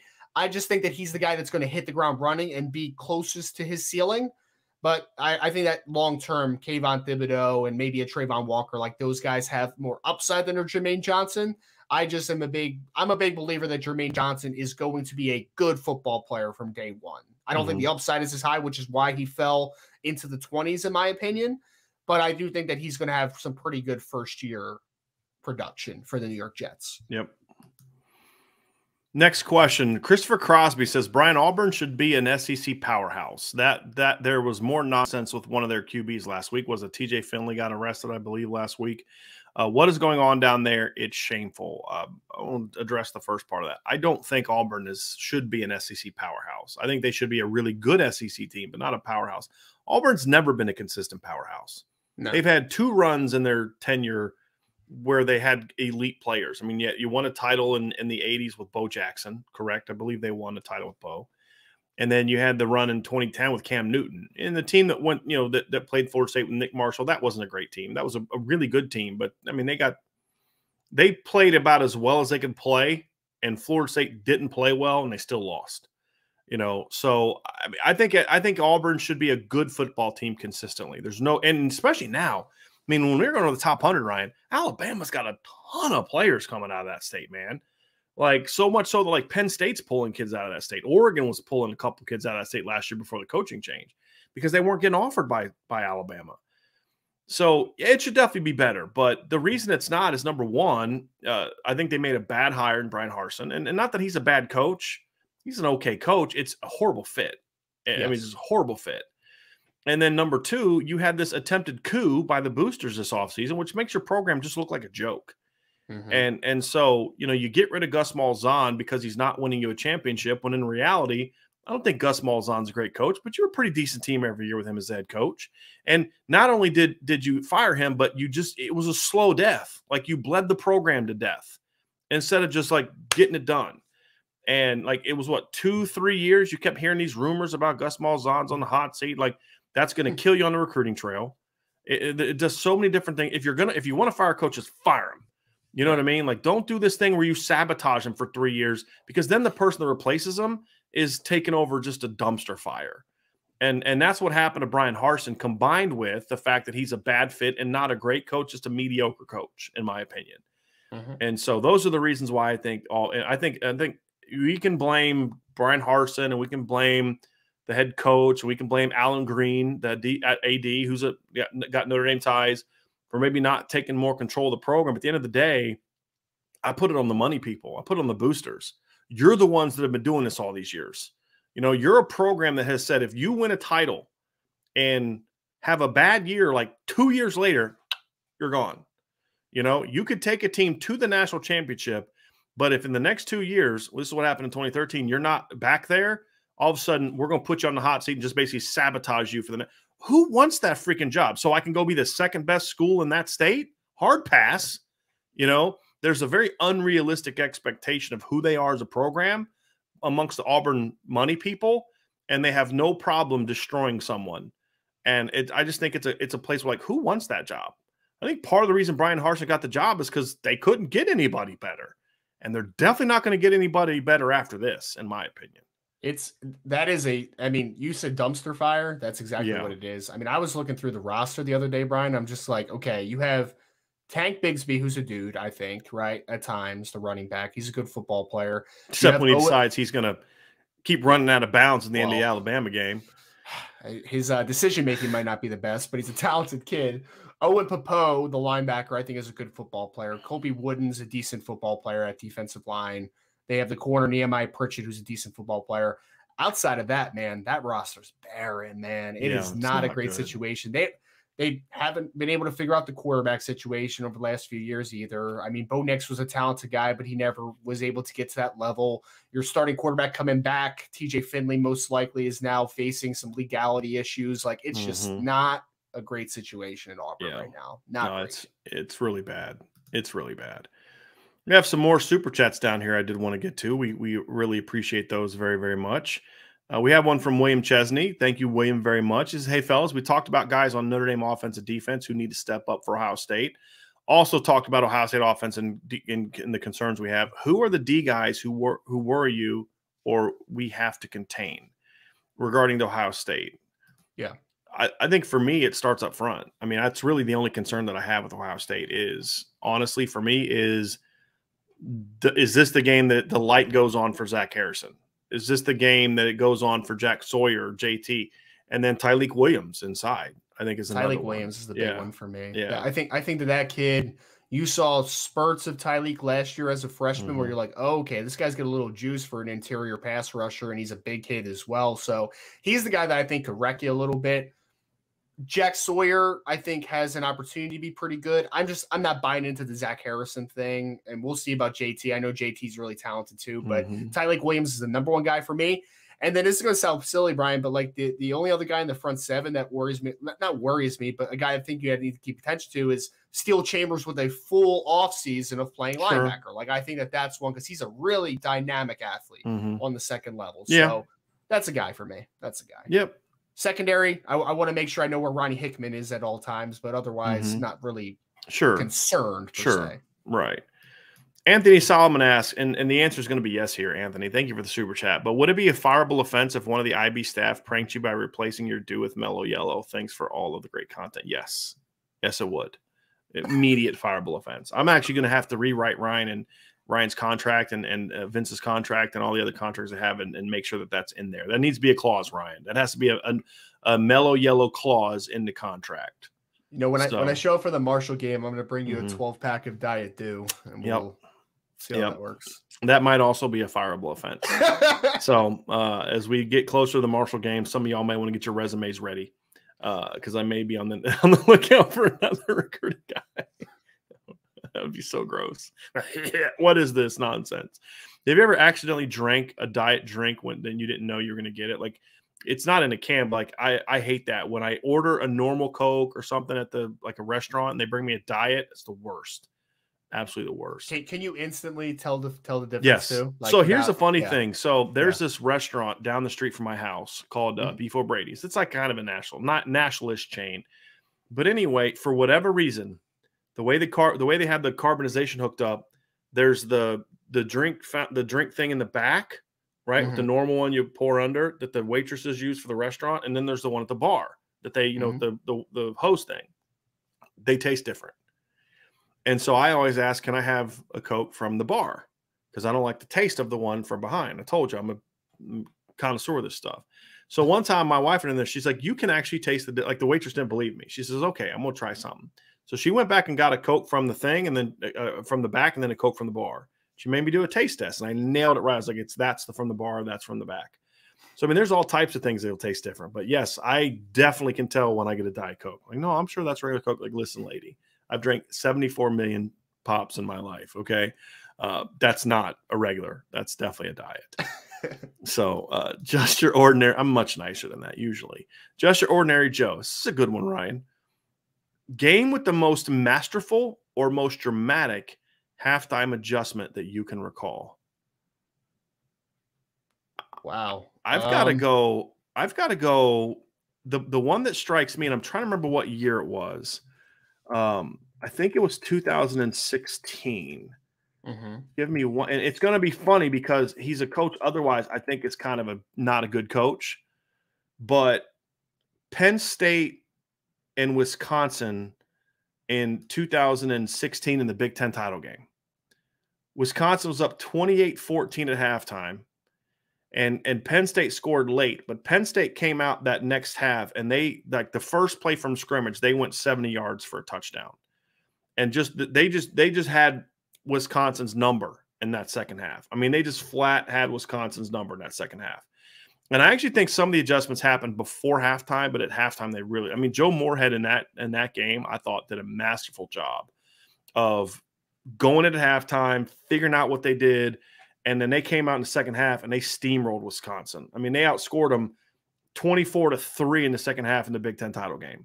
That was a big one for me where it's like, wow, like I've never seen a team look so different in one half compared to the other on both sides of the ball in a big game than the 2016 Big Ten title game. That's the one that always stands out for me when anybody asks that. And it was more Joe Moorhead than it was James Franklin, in my opinion. I have to sit on this one. I might put this on the board later tonight to have like a little bit of talk about this topic because I can't think of one that like just really pops out to me as like substantial. Like I saw someone put like the Falcons Pats Super Bowl second half. I saw someone put like was that adjustments or just choking? Like well, yes. I think the answer is maybe a little of both, but to your point, there was definitely I have no idea. I still have no idea what Kyle Shanahan was doing in that second half. Like I still have no idea as the Falcons offensive coordinator, but might have to sit on that one for a little bit. Yeah, it's a good one. It's a good one. But I really think the Big Ten title game in 2016 is one for me. And look, props to Oklahoma State. I thought the adjustments they made defensively at halftime last year against Notre Dame were pretty good. Sure. It helped that Notre Dame just had no answers personnel-wise, but they still had to make the adjustments, and an offense that absolutely shredded them in the first half. They did a pretty good job of shutting down in the second half. So I have to give them credit for that one as well. No question about it. Okay, here's one timeout. We get this a lot, Ryan. So I want to ask this. Let you answer it. In yesterday's O-line video, I was impressed with Emil Wagner's length and quick feet. If he can't make the weight, what other positions could he contribute? Tom, it's such a tough one because I'll say this. Emil Wagner has a very interesting combination of length and power and quick feet. Like I look forward to seeing how he's developed. I know that the easy one that a lot of people are going to say is defensive end because his body literally looks like a defensive end. But I mean, early on, I think I said this yesterday or we didn't have a show yesterday, 2 days ago, where like I would use him as a blocking tight end early on, like I wouldn't be against using him in that department. Where does he have the best opportunity to excel? I guess defensive line, but like, again, I would have to see him play defense. I never have seen that, right? Like it's such a tough conversation to me, but I mean, man, the tools are fantastic. I really hope he can add, maintain, and that weight does not diminish any of his athletic gifts. Because if he is able to hold any type of weight, man, he has the opportunity to be special. But it's a question mark until it's not. Yep. Notre Dame 2164. What's the first game that Tyler Buchner is going to have to put the team on his back and go win it? Ohio State. I was going to say, yeah. My man, this might be the easiest answer that I have ever had to answer in this whole thing. I think it's going to be Ohio State. I think that's really the only game of the regular season that I can look at and determine now he's going to have to do that. Now, the flip side is sometimes the game that it ends up being isn't a game that you would look at on the schedule and think that's going to be the game he's going to have to go ball out, because that's what we've talked about all offseason. This year, last year, the great teams play complementary football. And what I mean by that is you may be great on one side of the ball, but you're going to have an off game. Perfect example. We talk about defenses that have off games. Well, sometimes it's great offenses that have off games. And the example that I have, Ryan, is you remember in 2019 how good that LSU football team was? Yes. I mean, that offense was just, I mean, the only other offense of my lifetime that was as dynamic as that is probably, I'd say probably the 2008 Oklahoma team with Sam Bradford and Chris Brown and DeMarco Murray with that 2,000-yard rushers on that football team. Like, that was a great offense. It couldn't get it done at the end of the season, but pretty great offense. But the LSU offense is probably the best offense that I've ever seen in my lifetime. And they went out against Auburn and just struggled. I mean, turned the ball over twice. I mean, they had 508 yards, but they just couldn't put in the ball in the end zone. They kept having to settle for field goals. Well, guess what? Their defense stepped up big that day. They only beat Auburn 23-20 that year. And a big reason for that was the defense. I mean, the defense set them up with a touchdown in the second half that got them the ball. They were down 13-10 in the third quarter. I mean, think about that, 13-10 in the third quarter. They took the lead and never gave it back on a series that went 45 yards, 45-yard touchdown drive. And so, those are the things where, Ryan, you have to be able to play complementary football. You absolutely have to play complementary football. And it was a punt. It was a punt, but they buried him deep. It wasn't a turnover, just in case people are unclear. But you have to play complementary football. So on paper, it's Ohio State. Maybe it doesn't turn out that way, and it turns out being like Stanford or something like that. Where the defense isn't having that game, and he's got to just say, "Hey, man, I got this," kind of thing. But when you just look at the schedule on paper, Ryan, it's the first game of the year. It's Ohio State. He's going to have to be a guy against the Buckeyes if they're going to go to Columbus at night in the opener and win that game. I think Tyler's going to have a big game. Oh, I agree. I mean, if Notre Dame has an opportunity to win that football game, I think it's because Tyler Buchner had a chance to win the football game, right? Like, I think that's the thing for me, is that game is not going to be won by.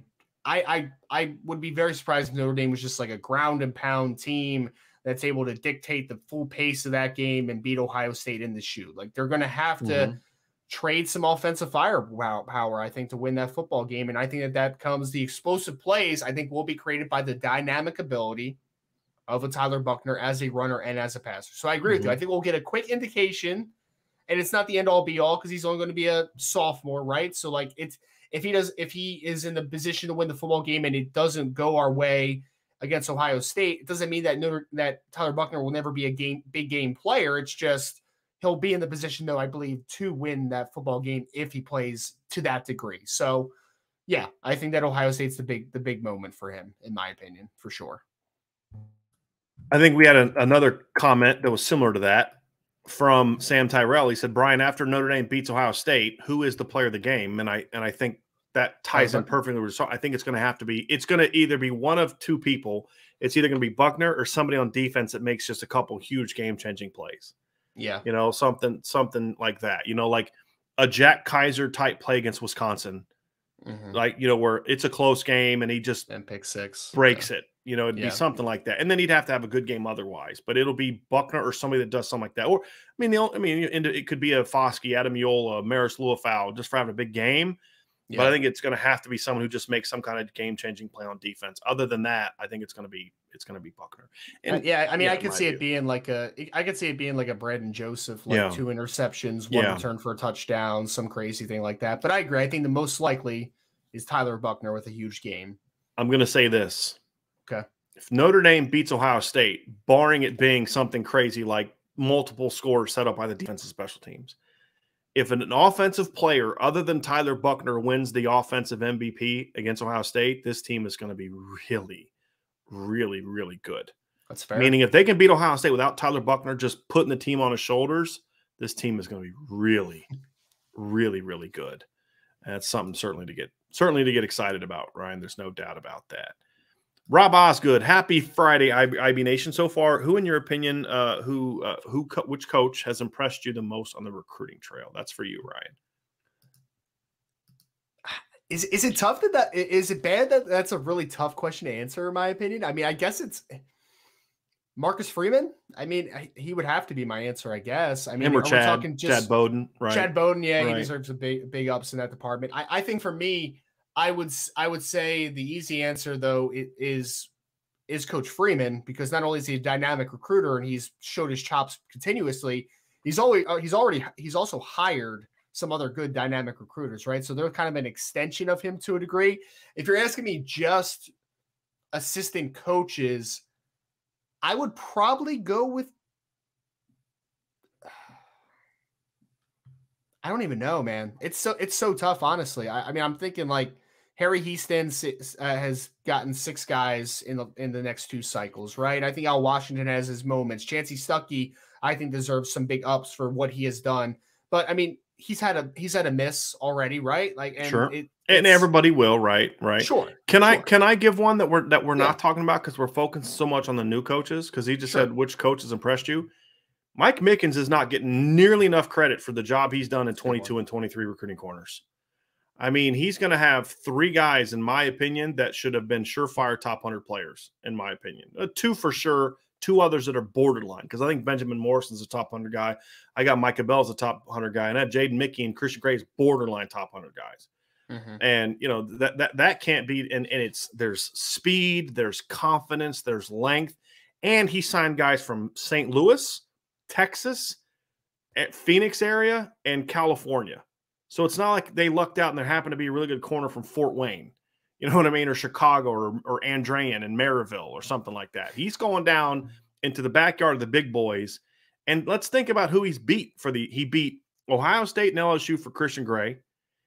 He beat Alabama and Washington for Benjamin Morrison. And at the time, Jimmy Lake was still the coach at Washington. And there is nobody in the country other than maybe Bama the last 5 years that has produced more cornerbacks in the NFL than Jimmy Lake. Just corners, right? Because he was the corners coach. And then, you know, Jaden Mickey, they got him really early and they beat out a lot of West Coast schools for him. And the funny thing is Jaden Mickey was the least heavily recruited of all those kids. And he's been super impressive. So Mike Mickens is not getting nearly enough credit for the job he's done the last 2 years. And the 2024 cornerback board is incredibly impressive. So, Ryan, you nailed all the new coaches to a degree are doing a good job. But I think a returning coach isn't getting enough credit for how good of a job he's doing on the recruiting trail as well. That would be a response I would have. That's a really good one. I mean, I think he's so underrated that I even underrated him in my response. Well, right? I think your focus is more on the new guys. Yeah, that's where I kind of read your comment. It's kind of looking at the new guys on the staff, which makes sense. I mean, I get that. Mm-hmm. But yeah, he's done a really, really good job. We'll stay on the recruiting trail real quick, Ryan. Brandon Plesner asks, "How any update in the Jeremiah Love recruitment? How are we feeling?" Brandon, so the last thing, and you know, we put a little bit of an update on the board a while ago, but the last thing was, I think the remaining big hurdle for, well, at least from a visit perspective, was Texas A&M, which was not this past weekend, the weekend before for Jeremiah Love. And after speaking with Jeremiah after the visit, I left the conversation feeling that Notre Dame is still the leader in the clubhouse. And the fact of the matter is I think that unless Jeremiah Love came out of that visit and someone had overtaken Notre Dame, I feel good about Notre Dame's standing in this one. So we should have some clarity on this soon. Like I said, he's a guy that wanted to have this announced before the end of August. So that should be sometime in the next couple weeks, I would imagine. I think Notre Dame is still the leader, and I think this one is trending and has continued to trend in the right direction. Teams like Texas A&M have made this a battle. There's no doubt about it. But I think there's some doubt about it. You think so? I do, because I don't think, I mean, to make it a battle, to me, it's got to be like what happened with Clemson and Ronan Hannafin, or LSU and Ohio State and Christian Gray. At any point in time over the last month and a half, 2 months, did you ever feel like A&M had closed the gap or taken the lead? No. No. Yeah, that's a good point. No. A good point. Yeah. So I get what you're saying, and you're being fair, but no, there was a report 2 weeks ago that A&M was a leader, and I was like, nah, that's not what I'm hearing. And so I had you get on it, and Jeremiah was like, no. Like, I mean, it was like, of course, like Notre Dame's definitely my leader. It's like, okay, I don't know where this stuff's coming from. I really don't. Yeah. But Ryan, you've even reached out to some people that are around A&M, and they think Notre Dame is the leader from what you've heard from people as well. So yeah, I mean, that's the most recent thing, honestly, Brandon, is that people on A&M's recruiting side of things still think Notre Dame's the leader. And if that is the case, then I'm not worried at all about it. I mean, honestly, full transparency, the team that had me most nervous for a while was Alabama, but that was before Richard Young and Justice Hayes both landed with Alabama. So Michigan, I know, has done a pretty good job in spurts. I think A&M has made him have to think a little bit, maybe not as much as I was originally portraying, but I think Notre Dame is the leader. Unless something else completely changes, I think they'll be in a good spot heading towards decision day. The only thing that could change is it. Yes. That's it. They'd have to make something huge. Now, you said something interesting. You said Michigan did a really good job. And we have said that in conversations either here or you and I privately several times with Michigan did a really nice job here, and it still blows my mind that they are struggling this bad. They're working hard. I mean, they worked hard to get Charles Jackson. Doesn't have a chance. They worked hard with Jeremiah Love, and they're just not going to have a chance. They did a great job with Jaden Alsbury, and they were never going to get him. Yeah. It's really fascinating that a team that just made the playoff, who actually has coaches that, from what we can tell, because how we view it is every time we talk to kids, we hear them mention Michigan, and they like the coaches, and the coaches have done a good job, but I'm not going there. And they're usually not even the top two. And, it's really weird. Like, and I wonder why. I think we have an idea why, but I've never seen anything like this. A team that had so much success, returned their head coach, and just on-field success, draft success, and just completely fall apart as a recruiting operation. Like that next offseason, it's really wild and fascinating. I would love someone whenever the Jim Harbaugh era does kind of end, I would love kind of some recollection just of this offseason and the recruiting side of things. I think that would be I think that would be a really intriguing article that I would love to just read. Just kind of the mishaps and the stunting of momentum and all that would be a great read in my opinion. So I look forward to kind of seeing the inner workings of that, Brian, because I mean, we could speculate, but I think that you hit a nail on the head. The uncertainty with the coach and the flirting with the NFL, like it had to completely kill the momentum this offseason. Yep. Jack Reacher's elbow with a super chat. If Notre Dame beats Ohio State by a fair amount, not a blowout or squeaker, what is the reaction by national media and rivals? Respect or excuses for Ohio State? I think probably a little bit of both. It's always both, in my opinion. So, like, some people will say, like, oh, Ohio State's overrated if they lose to a Notre Dame team, but then they'll also there will be some people that will be like, oh, Notre Dame's because Marcus Freeman, right? If Brian Kelly was the coach and they beat Ohio State, I think they would still find excuses like 100%. 100%. If they're going to revert back, they're going to revert back. But the fact that it's a new or they would just crush Ohio State. How bad Ohio State was. Yes. But I think that there will be a decently even split if that happens, because now you'll be like, oh, well, Marcus Freeman must just be for real, right? Like this staff must be the real deal. Like this program's going in the right direction. So there's always going to be a little bit of both, but I would say it'd be more balanced than if it was still Brian Kelly as the head coach. Yeah. I think you're still going to have some people that will just not give Notre Dame any credit. I mean, that's always going to happen. They could go 14-0 this year, folks, and there's going to be people, especially at ESPN and on the SEC network, that'll just say, well, they only did that because they were fresher than whatever SEC team they beat because their schedule wasn't tough. I mean, you get it all. It's the same crap that you hear from those people when Clemson was beating SEC teams every year. Because, yes, Clemson beat Bama twice for titles, Ryan, but they beat at least one or two SEC teams almost every year.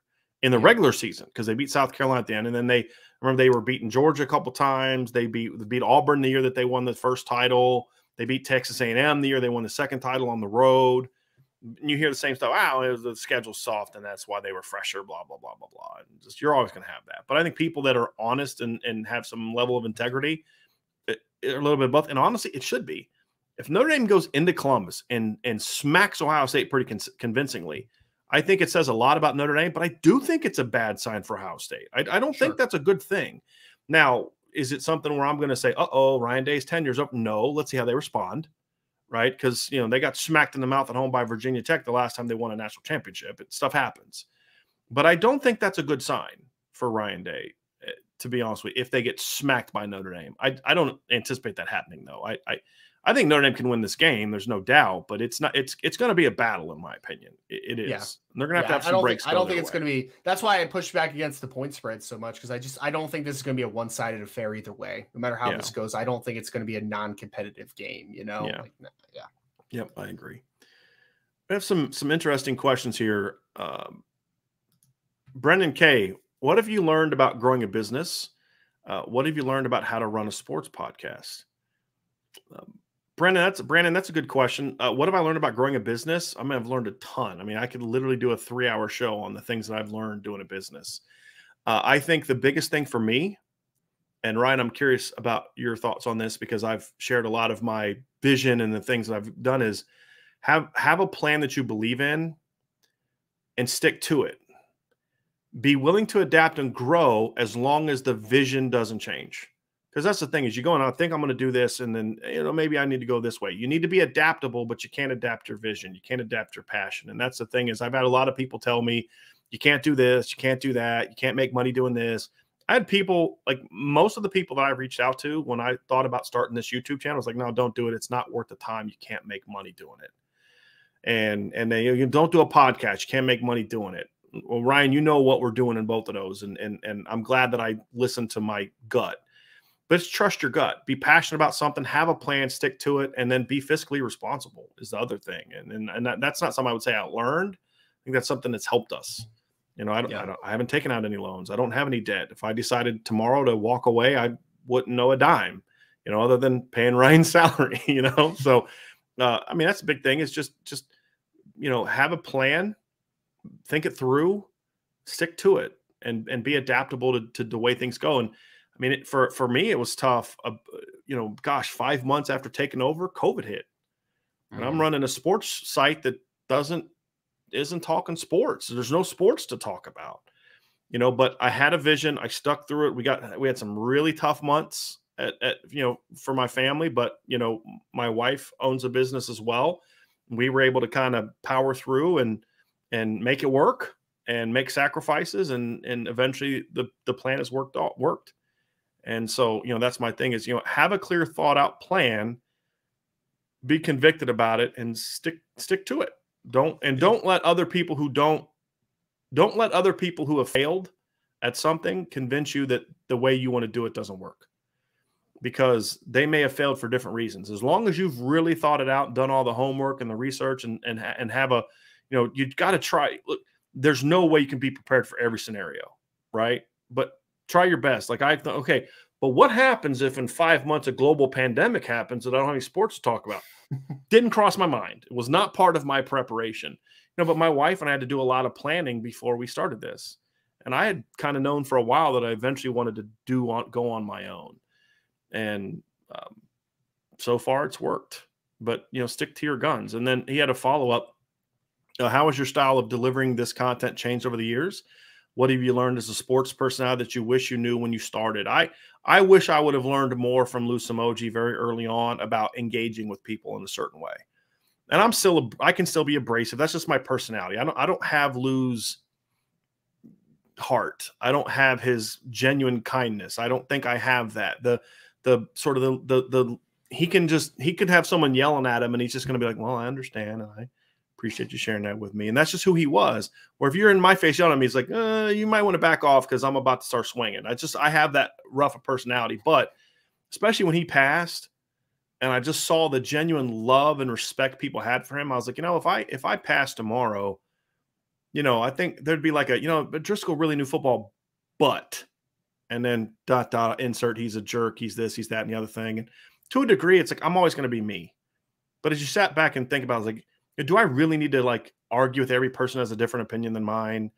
Do I really need to be this aggressive at this opinion? Do I really need to respond to everything on Twitter? Do I really need to do all these kind of things? Or can I just sit back and say, you know what, man, like, I'm just going to I'm just going to be more mild. And I mean, Ryan, you and I've had this conversation because you're kind of sometimes where I was, and it's just like, like, look, I don't need to win this battle. It's okay. Like, this person's not hurting anybody by having a different opinion of mine. And so I think that's the thing from the style that's changed is like, I think I'm more mild, in my reactions. I've learned to say, hey, get your 2 points in and then end it. That's kind of my new rule on debating people on message boards. I make one counter or second counter. And for the most part, unless it's just good football talk, but if I'm arguing with you after the second one, I've said what I need to say. I don't need to keep repeating it. It's good to go. I think those are things that I've learned about it, because now I am the face of Irish Breakdown. And if I'm a prick all the time, then guess what? People are gonna be like, well, I don't go Irish Breakdown because that place is, just, it's not a cool place to be. And so I want to debate and argue, and I want to create that thought, but you don't need to have to win every argument. You don't have to be so aggressively trying to win arguments. And I think those are things that I've learned. Ryan's smirking because he and I have had that conversation. So I'm still learning. Yeah, I'm still learning. Yeah. Leave it there. And then last one, Brandon says, what was the most pivotal decision you've had to make regarding Irish Breakdown? There's two. And I'm not just saying this because of present company, but number one was, do I want to keep doing this? And that was the big thing for me and I think every business that starts up the way that I did, which is I didn't take out any loans. I didn't take out any, I didn't have any investors. I mean, I started this with zero, basically. It was just my vision and my ability and having, eventually Vince came over pretty soon, but at the very beginning, it was just me. And so is this going to work or not? And, after the first year, because of COVID, it's like, if this continues much longer, I mean, we're going to be in trouble. And I actually did at one point in time consider some pretty dramatic financial steps. Decided not to. I prayed a lot about it. I had faith in God that hey, look, I got you. You don't need to go to this bank. You don't need to go to this person. You don't need to make this decision. You don't need to see that lawyer. Just, I got you. And so I sat back and said, okay, I'm going to keep plugging away. And I think the decision to keep plugging away and not either quit or go away from what I had said of not taking out loans and doing those type of things to grow was the best decision I ever made, because pretty soon after that, it took off. And I truly believe that was a blessing. I'm humbled by that. It's not a look how great I am. I do believe God has opened doors for me. I genuinely believe that, and got us through some really tough times as a family and as a business. And the second one was hiring Ryan, because it required me to take a gamble in a way that I wasn't necessarily comfortable doing, meaning I had to project where I thought the business was going to be this year based on what we had done. And what we had kind of done the previous year wasn't going to be enough to pay Ryan what I needed to pay him. But I had faith in y'all. I had faith in the vision that, we're going to be okay. And so when I decided to hire Ryan, it was a risk. It was a gamble, because I can pay him, but I can still pay myself, that kind of thing. And right when we hired him, we took off, and it's been great. And, but that's another one, because it's allowed me, hiring him and him putting out content has allowed me to start working on other projects and doing some other things, growing our team in other ways that has resulted in us really taking off. So those are the two things that not really giving away secrets. I'm just kind of telling you, and then, just be willing to, like I said, the most pivotal decision is just be willing to see it through, stick with it, and we're lucky. Like, we don't have kids. So it's like when times got tough, we didn't have kids we had to feed and things like that. So it was easier for us to go through that, in my opinion. David Fryman says, just gave my buddy a new IB hat and mug for his birthday. Everyone should do the same. Buy merch. I agree. We have the link to the shop right below. Here's a really fascinating question, Ryan. Mm-hmm. Brian and Ryan, let's say the Notre Dame Ohio State game is delayed 2 hours because of a thunderstorm. Does that affect either team positively or negatively? I mean, it can affect them. It can affect both negatively a little bit, right? Like the adrenaline's kind of run out a little bit, kind of leading up to the game. I would say that it would affect Ohio State a little more negatively just because it's a home game, and that could really, I think, affect a little bit of like the kind of the morale and the electricity in the air for them. Positively, I don't think it really affects either one positively, right? Like I think that either way, you're kind of losing a little bit of your juice. You're having to wait to play football. Like I don't think it affects either one very positively. I would just say the negatives, I think, would actually hurt Ohio State a little bit more, but I think it does affect both negatively if we're talking about just the adrenaline starting to wear off. 2 hours is a long time to just sit there and wait and have to play football. Like it's a long time. I'm going to say this, Ryan. I think it benefits Notre Dame. And the reason I say that is we've seen this. We've seen this happen. We saw this happen against South Florida in 2011. It was halftime. But they came out of the second half, and not only was like both teams were kind of flat, but there was no energy in the stadium. It was half empty, dead. Like all the momentum was. I mean, it was just like, and that's the thing with Ohio State is one of the disadvantages would face Notre Dame is it's going to be a wild atmosphere.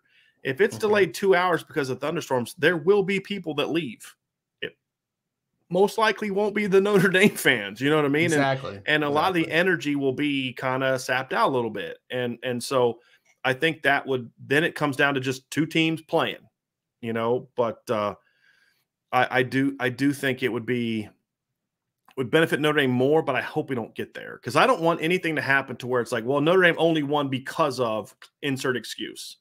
Right. Or Ohio State blew Notre Dame out or beat Notre Dame because of insert excuse. I want whatever the outcome to be because that's just where it was what those teams were that day, not because of any other, potential excuses that people may get to. I guess one positive to Ohio State slightly would be at least like you're more comfortable in your surroundings. So I guess if you have to like just chill for a little bit, it's like, okay, I know like where my zone is around here. I know where to kind of just lay down and just relax for a few minutes. So I guess that could be just having the home surroundings. But like for the most part, I think just deflating a home crowd would be just that's the biggest disadvantage for me. Yeah. Yep. Let's see here. I want to respond to Brandon. It says, Brian, is your confidence in the Jeremiah Love recruitment stemming from sources on the Notre Dame side of things or Love side of, if you can comment, both? ATM and Indy staffs feel confident in locking in his commitment. I don't, that's not necessarily the read that we get. And so first of all, Brandon, I think you know this by now, we almost never give you our opinion based on one source, almost never. And the only time we do, it's because the source is the person that we're giving the update on, right? Like I don't need to get confirmation if a recruit tells me something about his feelings, right? I don't need to, well, is this what, that's kind of what it is. But in this instance, it comes from all over. There's not just one source. We have talked to many sources about this question. So unless this kid's flat lying to somebody, I don't see what some people are saying on our board, others are reporting. I don't see it that way. If it's trending that way, then I'm going to have a talk with someone at the end of this whole situation because I wish I could share a lot of other people some of the intel. Yeah, exactly. So I just, again, I'm not saying somebody's giving bad intel, somebody's lying. I'm not saying any of that. I think what's being reported is probably what some people are being told. At least one of the people that I know is reporting A&M is not someone that I think is a hack like the other people that the national people that I go off on. But we're just not hearing that. And as far as the ATM staff feeling confident, I mean, like Ryan, you reached out to somebody yesterday, and that's not necessarily the vibe that you heard, correct? Yeah, no. From the A&M side of things. Yes, yeah. On their side of things, again, it's been consistent that they think Notre Dame's the leader. Right. And coming out of the visit, if Notre Dame is still the leader, I feel pretty good about where that's trending. Like just, I mean, pretty cut and dry there. Like they had to. I think if A&M was really I think if A&M pushed it to like if they came out and they were the absolute leader now, then this is a completely different conversation. But the fact that they didn't close the gap fully, in my opinion, tells me that Notre Dame is still in a good spot. Yep, I agree. Let's get to some more questions. Y'all are just really brought it today. We got a World War II question from Rob Osgood, and I have. It's all you, man. Yes. History question. What was the best tank of the World War II? Panther, Tiger, Sherman, or T-32? I'd probably go the Panther. Probably the Panther or the Tiger. I think those are the two most effective. Look, the reality is the Sherman was not a great tank, and there's been a lot of discussion about that. What it did have, however, was a lot of them, and they had great tactics. I think that helped. The reason that the Allies had so much trouble in North Africa early in the war is because of Rommel had the combination of great tanks and really good tactics. Eventually, like once Patton and the Americans kind of got into Europe, they had some really good success because the American tanks were still way better than the British tanks.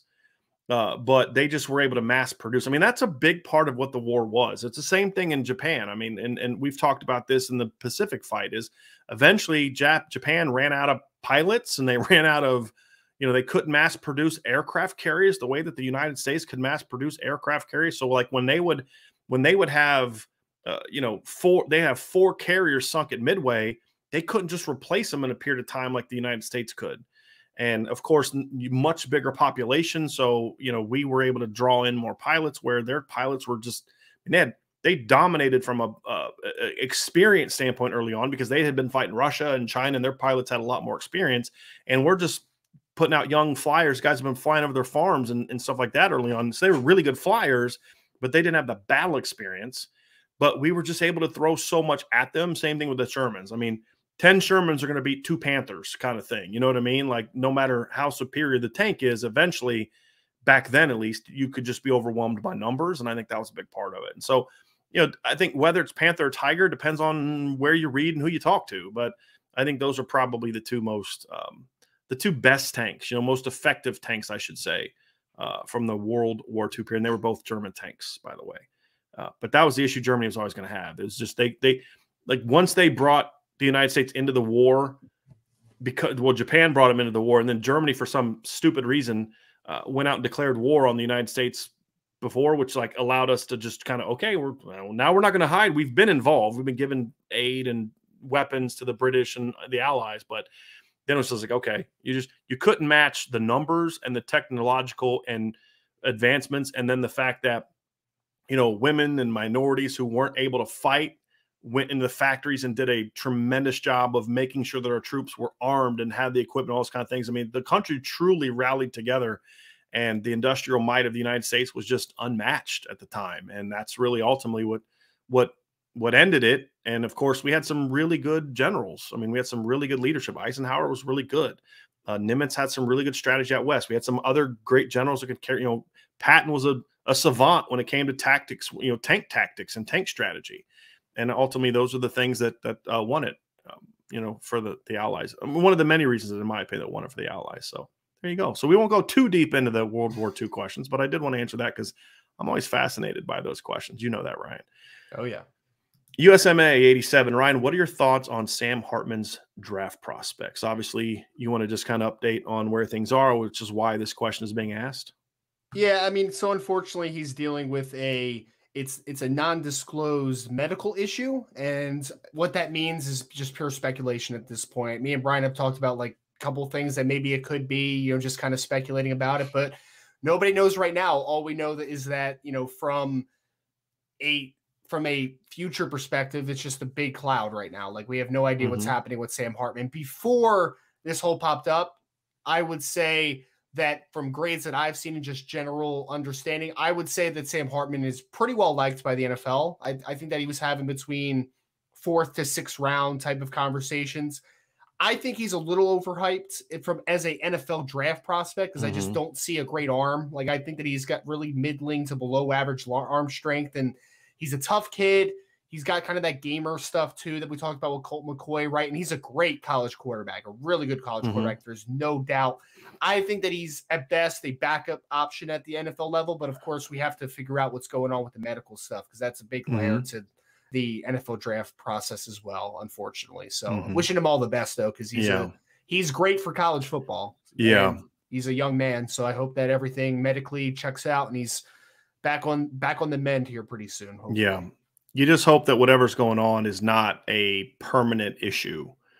that it's something that, hey, this has just happened, and once it's over, it's it's done and won't be something that comes back, or whatever it is. So I don't want to speculate on it too much because we just don't know what it was, and that would be unwise, unfair, and irresponsible. So we're not going to do that. Let's see here. Let's get down to Milton Fan 15 question. What difference do you see in attitude, intensity, and player effort from last year to this year? Honestly, Milton, it's hard to say beyond what we've already said this summer, where in the spring we saw a lot more intensity, a lot more fire and passion. But I mean, I'm trying to tell you, we've been to like 5 practices so far, and they're for the first 5 periods. It's like special teams and individual stretch. That's it. You're not really, you can't judge what a team is by those periods. So we don't get to see the team practices, the 7-on-7s, the 1-on-1s. We don't get to see what the competition is like in those periods. In the past, during the first 5, sometimes we usually get like a 1-on-1 or 2, a period or 2. We're just not seeing those this year. So it's really hard to say what it's like. If I'm being responsible, I just say, look, refer to what we said in the spring. A lot more fire, a lot more energy, a lot more passion. I don't know if that's carried in the fall because we just haven't seen enough of it, to be completely honest with you. USMA says, is CJ Stroud going to be the Spencer Rattler of last year from a Heisman hype perspective, especially if Notre Dame wins on 9-3? Very doubtful. Very doubtful. So look, the thing with Spencer Rattler is Spencer Rattler is very talented. There's no doubt. But his personality is very volatile, right? And that's kind of where the volatility of play came into effect. CJ Stroud is a very cool, calm, collected type of player, it seems, right? And he's in a good system under a good offensive coach, and he has a lot of good structure around him, and he seems like a very well-spoken young man. So I don't have volatility about CJ Stroud from a mental side of things. You always had that with Spencer Rattler. I mean, Spencer Rattler's that guy where if everything clicks, he's incredibly talented, right? But I think what made CJ Stroud so improved down the stretch and just such a successful football player last year is the mental side, I think, is really a little advanced comparative to Spencer Rattler. So I would just say the maturity level is the biggest difference. I don't see CJ Stroud taking that type of slide. Agree. I think the system is better, suits him really well. He's got great talent around him. I think those things alone would make it hard for him to take that kind of drop. I think the difference is Spencer Rattler was never as good as the hype about him was. No. That's not true. CJ Stroud's already shown he's that good. And like I said, by the end of the year, like that, he was really good. Like they didn't lose to Michigan because of CJ Stroud. I mean, if it wasn't for CJ Stroud, they might have lost a couple more games. Let's be honest. If he doesn't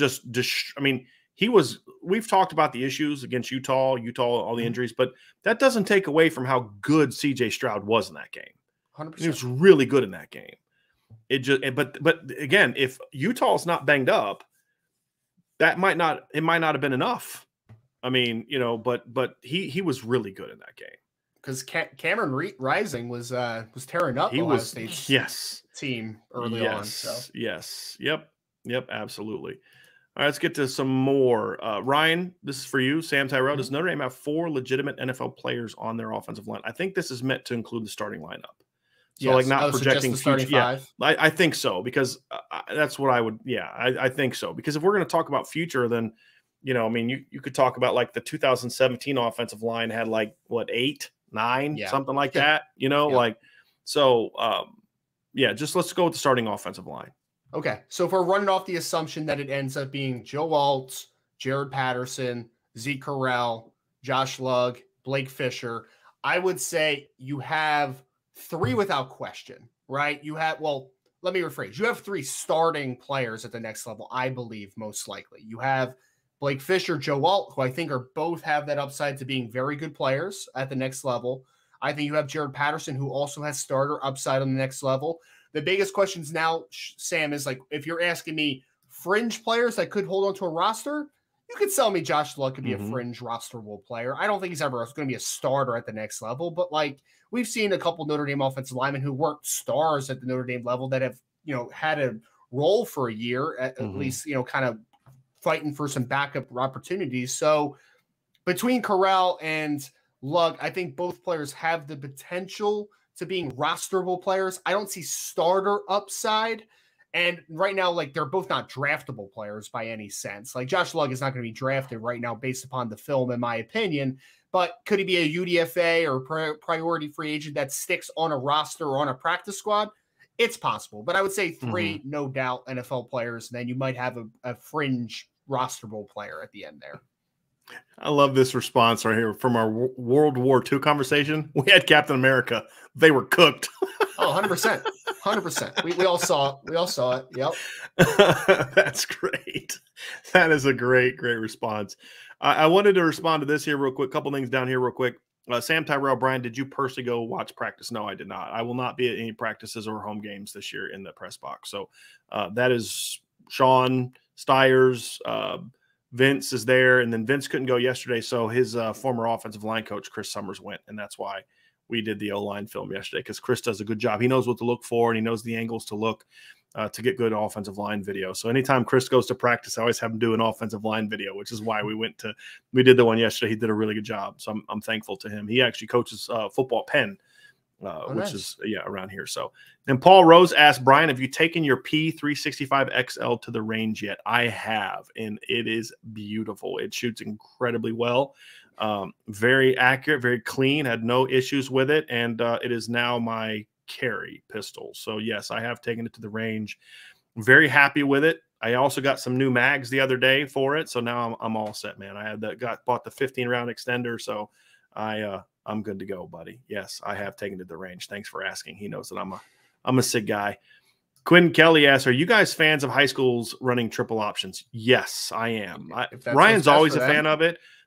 Well, high school's a different animal. Actually, yeah. I just got it's kind of our shtick that I mess with you a little bit. But I mean, if that's what you have, Quinn. Like if you have undersized offensive linemen and you don't have a great passing quarterback, but like he's a decent runner, and 100%. If that's what you have, I mean, I've been on teams that ran, and it works for you. Yeah, 100%. I've been on teams that have run power I. I've been on teams that have run single wing. I've been on teams that, well, not as much triple option, but like on defensive side of the football, I've been on teams that have run a 4-4, 5-2. I'm open to whatever on the high school level, because you need to maximize your talent. As long as you can teach it. Don't have much of it. Yeah, and I think it can be hard to run a triple option if you're at a high school that isn't a feeder program. I think that's the other thing. It can be a little challenging. So if you're at especially at a smaller high school where the same kid, like this is where it was where I grew up in Lima. It was Bath Elementary, Bath Middle, Bath High School. That was it. I mean, we all grew up together. So when we're playing junior high football, we're running basically kind of the same kind of principles that they were running on varsity. So by the time you went to varsity, you were kind of running the same system your whole life. I don't know if it's like that now, but it was like that when I was a kid. Yeah. And so usually they keep that stuff uniform because it's like an easy transition. Yeah, if you can, but it's I mean, look, whatever works, as long as you can teach it, the kids like it, and it works for you. Sure, go for it. Because high school, like I said, high school is a different animal. I mean, you want to say, hey, you should do things or help kids get to college. That's not a high school coach's job directly. There are things you can do with whatever offense you're doing that are going to help kids get to the next level, right? And you should take pride in that. But you're not building your system around what's going to help kids go play college football. Otherwise, you may not have a job to do that. Your job is to teach kids how to play, teach kids to help develop them as young men, and do all. But as far as the specific X's and O's, it's what's going to win you football games. I mean, those are things that to me are important, in my opinion. Next question, Irish Chi-Town. Brian, if you were the offensive coordinator, what offense would you run? Ryan, I'm going to let you answer that one first, and then I'll answer it second. Brian and Chi-Town, I thank you for starting to finally ask me some questions. I appreciate that. So what would you run? Yeah, I would have elements of pro style, so it'd be a little more like a pro style spread, right? Like I kind of want a little bit of both worlds at points, but I'd be a heavy inside zone system, some duo. That would kind of be mostly the run scheme that I would work with today. But I would say pro style spread would probably be my preferred. I agree. So first of all, my system would be kind of the same. I am a fan of base being 11 personnel pro style offense. That's just kind of where I'm at. I am a shotgun guy, but I also like being able to mix it up and go under center. So some of the things they've done in recent years, I haven't had an issue with as far as just alignment. I just felt like if you're going to go under center, one of the things I liked about Chip Long and especially Tommy Rees is if you're going to be a pro style team that's not snapping the ball early, you better be moving your personnel, motion shifts, all that other kind of stuff around, trying to gain leverage, trying to get isolations, trying to gain numbers advantage, all that kind of stuff. So that would be me. I do like the shotgun. I prefer a quarterback that can at least do some things from a mobile standpoint, don't require it to be a runner per se. But I'd be easily able to adapt a guy that can do the RPOs. I love RPOs. As soon as I saw him, I was like, I love that kind of stuff. But that would be my thing. I like isolations. I like levels. I like throwing levels a lot. I'm not necessarily like one thing I didn't like about Brian Kelly's pass offense was very one-on-one oriented. I didn't like that. Where it's just more horizontal stretches. I'm more of a vertical stretch guy, Ryan. I like using, vertical stretch to kind of run guys off, bring guys up, stack stuff on, create triangles and meshes and that kind of stuff is kind of always how I've been in the pass game. I don't mind setting up an ISO, but I kind of like if I'm going to run a vertical route that I want to set up or horizontal stretch type of thing, I would rather kind of use my motions and shifts to get a guy isolated to where we're in a matchup that we like for that particular route, as opposed to, a lot of Notre Dame would run 4 verts a ton and variations off of it where it just was like, you needed to have really good, smart players for it to work. Otherwise it wasn't going to work as well. Yeah. So that would be my stance. Here's a good one from Irish Hightown. Best baseball movie. It is Major League, and it's not particularly close, in my opinion. I disagree with the second part of your statement. I do think it's close. Bull Durham is a great baseball movie. That is a really good movie. Yes. I agree. Yes. I can get there, yes. Field of Dreams is technically a baseball movie, but I don't consider it a baseball movie, if that makes sense. It's a little overrated also. I don't think it's overrated. I think it's a great movie. If you're looking at it as a baseball movie, then yes, I could understand you feeling that way, but it's a great storyline. It's very well acted, and it's got Kevin Costner and James Earl Jones. Of course it's going to have, and Ray Liotta in it. So, you had a great cast. I liked Field of Dreams quite a bit. I just don't view it as a baseball movie per se. It's more of like that was around the storyline. The storyline was something different, reconnecting with your father. Yeah. And all that other kind. Yeah. It was like really cool stuff. Right. And, but it's not, I can't compare that to Major League and Bull Durham and stuff like that. Major League was great. Bull Durham was really good. It was really I haven't seen Bull Durham in a long time. I need to watch some more Nick LaLoosh. Get back in there. Yeah. I just like the one of my favorite scenes is the manager goes in and crashes shaving, and he's like, you can't get these guys to do anything. And he's like, scare them. He's like, what? He goes, they're kids, scare them. So he walks in there, throws the bats. He goes, get in the he's like, you lollygag the ball around the infield. You lollygag the ball around the bases. And he's like, what does that make you, Larry? Lollygaggers. Lollygaggers. Just such a great scene. What I like about those two movies is, to me, a great movie is one that just stands the test of time, just from appreciation over different generations, but also, is it quotable? Like the thing I love about Major League and Bull Durham is it's got so many great takeaway quotes that are just funny. Nice catch, Hayes. Don't ever effing do it again. You know what I mean? Like there's just, you know what I mean? It's like, you may hit like Mays, or you may run like Hayes, but you hit like, it's just so many great ones. Great movie, the second one was and then the other ones after that were just garbage. Major League seen Back to the Minors? You ever seen Back to the Minors? I did, unfortunately. Unfortunately, I did. It was so bad. Where what's his name? What's the Ophie catcher from the second one? Baker, right? Rube Baker. Yeah. And he came into the second one, and like as a minor, I'm like, this is stupid. Why is this? It was really bad. It was really bad. There were some funny scenes in it, but like you got Omar Epps trying to play the character, the Wesley Snipes. It was just not good. Wesley Snipes was so much better. Yes. Yeah, I did like Wild Things Roll, because I think getting Charlie Sheen to try to act proper made that character even better, because that's not him, and it's definitely not his character. I thought that was pretty good too. Man! And how do you go from being a player one year to an owner the next? Like, come on! Like with Dorn, it's just it was a more unbelievable premise. The premise around it was a little bit less believable. Yeah. Although I'm not usually someone who likes like the believability, like, you know, oh, that's not realistic. I'm like, we're watching a superhero movie, and that's the thing you find you have a problem with, right? Like, okay. I liked in that movie, not a quote, but when Eddie Harris, the pitcher, is like showing that he has like Vagisil and Barbasol, like all this stuff on him.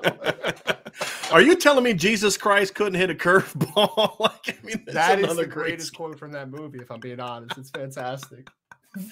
That's a great movie. Somebody said Rookie of the Year. That was good. It was all right. It was like more of a kid movie, you know.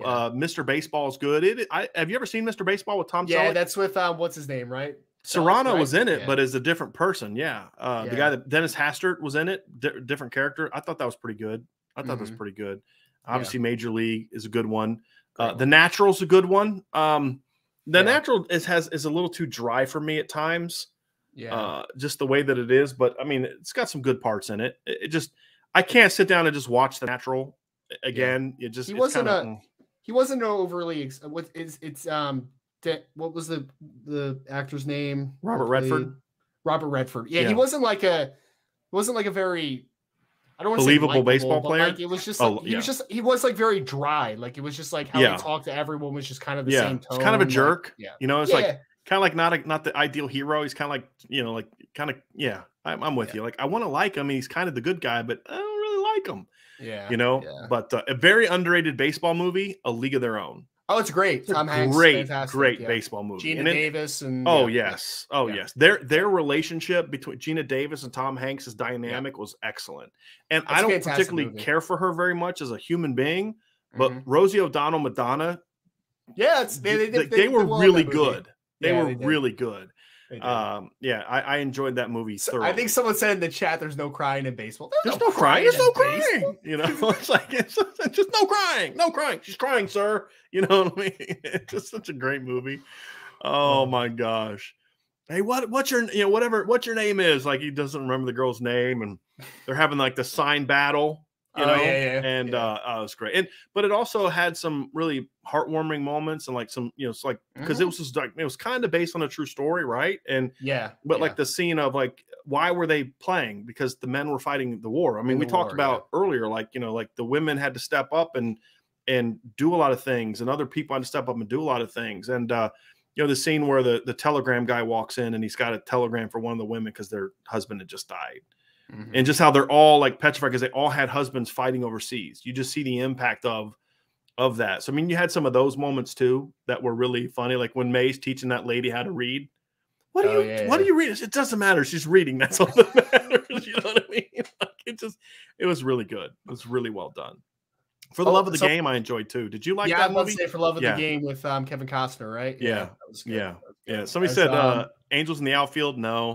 No, it was cool when I was a kid. It was cool when I was a kid. Little Big League, you know, that sucked. Yeah, sorry. That's the one where the kid took over as the manager. Yeah, I didn't like that one very much. Not my bag. Yeah, his mom, his mom was not unattractive in that movie though. Irish Chi-Town, Bad News Bears. I didn't like any of those. I didn't like the old ones or the new ones. I was going to say, I think that the original Bad News Bears is slightly overrated. It was fine. It was fine. Yeah, Sandlot. I didn't even think about that one. That one's really Sandlot's good. Great. Yeah, great movie. Yeah, it's not in my top 3, but it's a really good one. It does have, because to me, like Sandlot, for me, there's only one scene. There's only 2 scenes from there that are like memorable to me. It's the scene at the pool with the lifeguard, right? That's like every 8-year-old boy's dream, right? Yes. And then the other one is the argument. You know, the between the baseball team and the uniform and the kids playing street ball, and then how the argument ender was sort of like, it reminded me of like a Christmas Story. Like, I triple dogged there, like, okay, it's over, like, you know, but you play ball like a girl, you know. It just was like, what'd you say to me? You know, it was just which is so funny because like we laugh about it, but like, you know, if you were that age and someone said, you'd be like, excuse me, what'd you say to me? Exactly. And I had an incredibly athletic, talented sister, and it wouldn't have mattered. It just was the perception behind that comment. So, exactly. Yeah, it was great. I just love some of these takeaways from the different movies, you know, that and the different comments. The damn Yankees. Did you ever watch 8 Men Out? Yes. Okay, yep. I thought that was a pretty decent movie. Charlie Sheen's in that as well. Yeah. He is. You're right. He's in that. I only usually remember John Cusack's character in that movie, but yes, Yeah, you are correct. John Cusack's in that too. Yeah. Moneyball was okay. It was entertaining, but it's like not necessarily. I'll tell you, I just kind of thought it just was a little. I'm trying to think, like, yeah. Like they combine like 3 years into one, and like the trade deadline thing, like it's not that easy. Like, come on, man. Like, it's like, that's like draft day, right? It's just like that's not how that 100% works. But to me, I enjoy draft day more than Moneyball. There was just too many dry moments in Moneyball, and I just never found Billy Bean to be very likable. Here's a good one: 61. That was a really good baseball movie. Have you ever seen that? About Roger Maris and Mickey Mantle. Really, really well done. Really well done. I'm trying to see if there's any other good suggestions about it. I think. Oh, Naked Gun, not a baseball movie. I've never seen Naked Gun. I don't even know. Okay, you have to watch the baseball scene.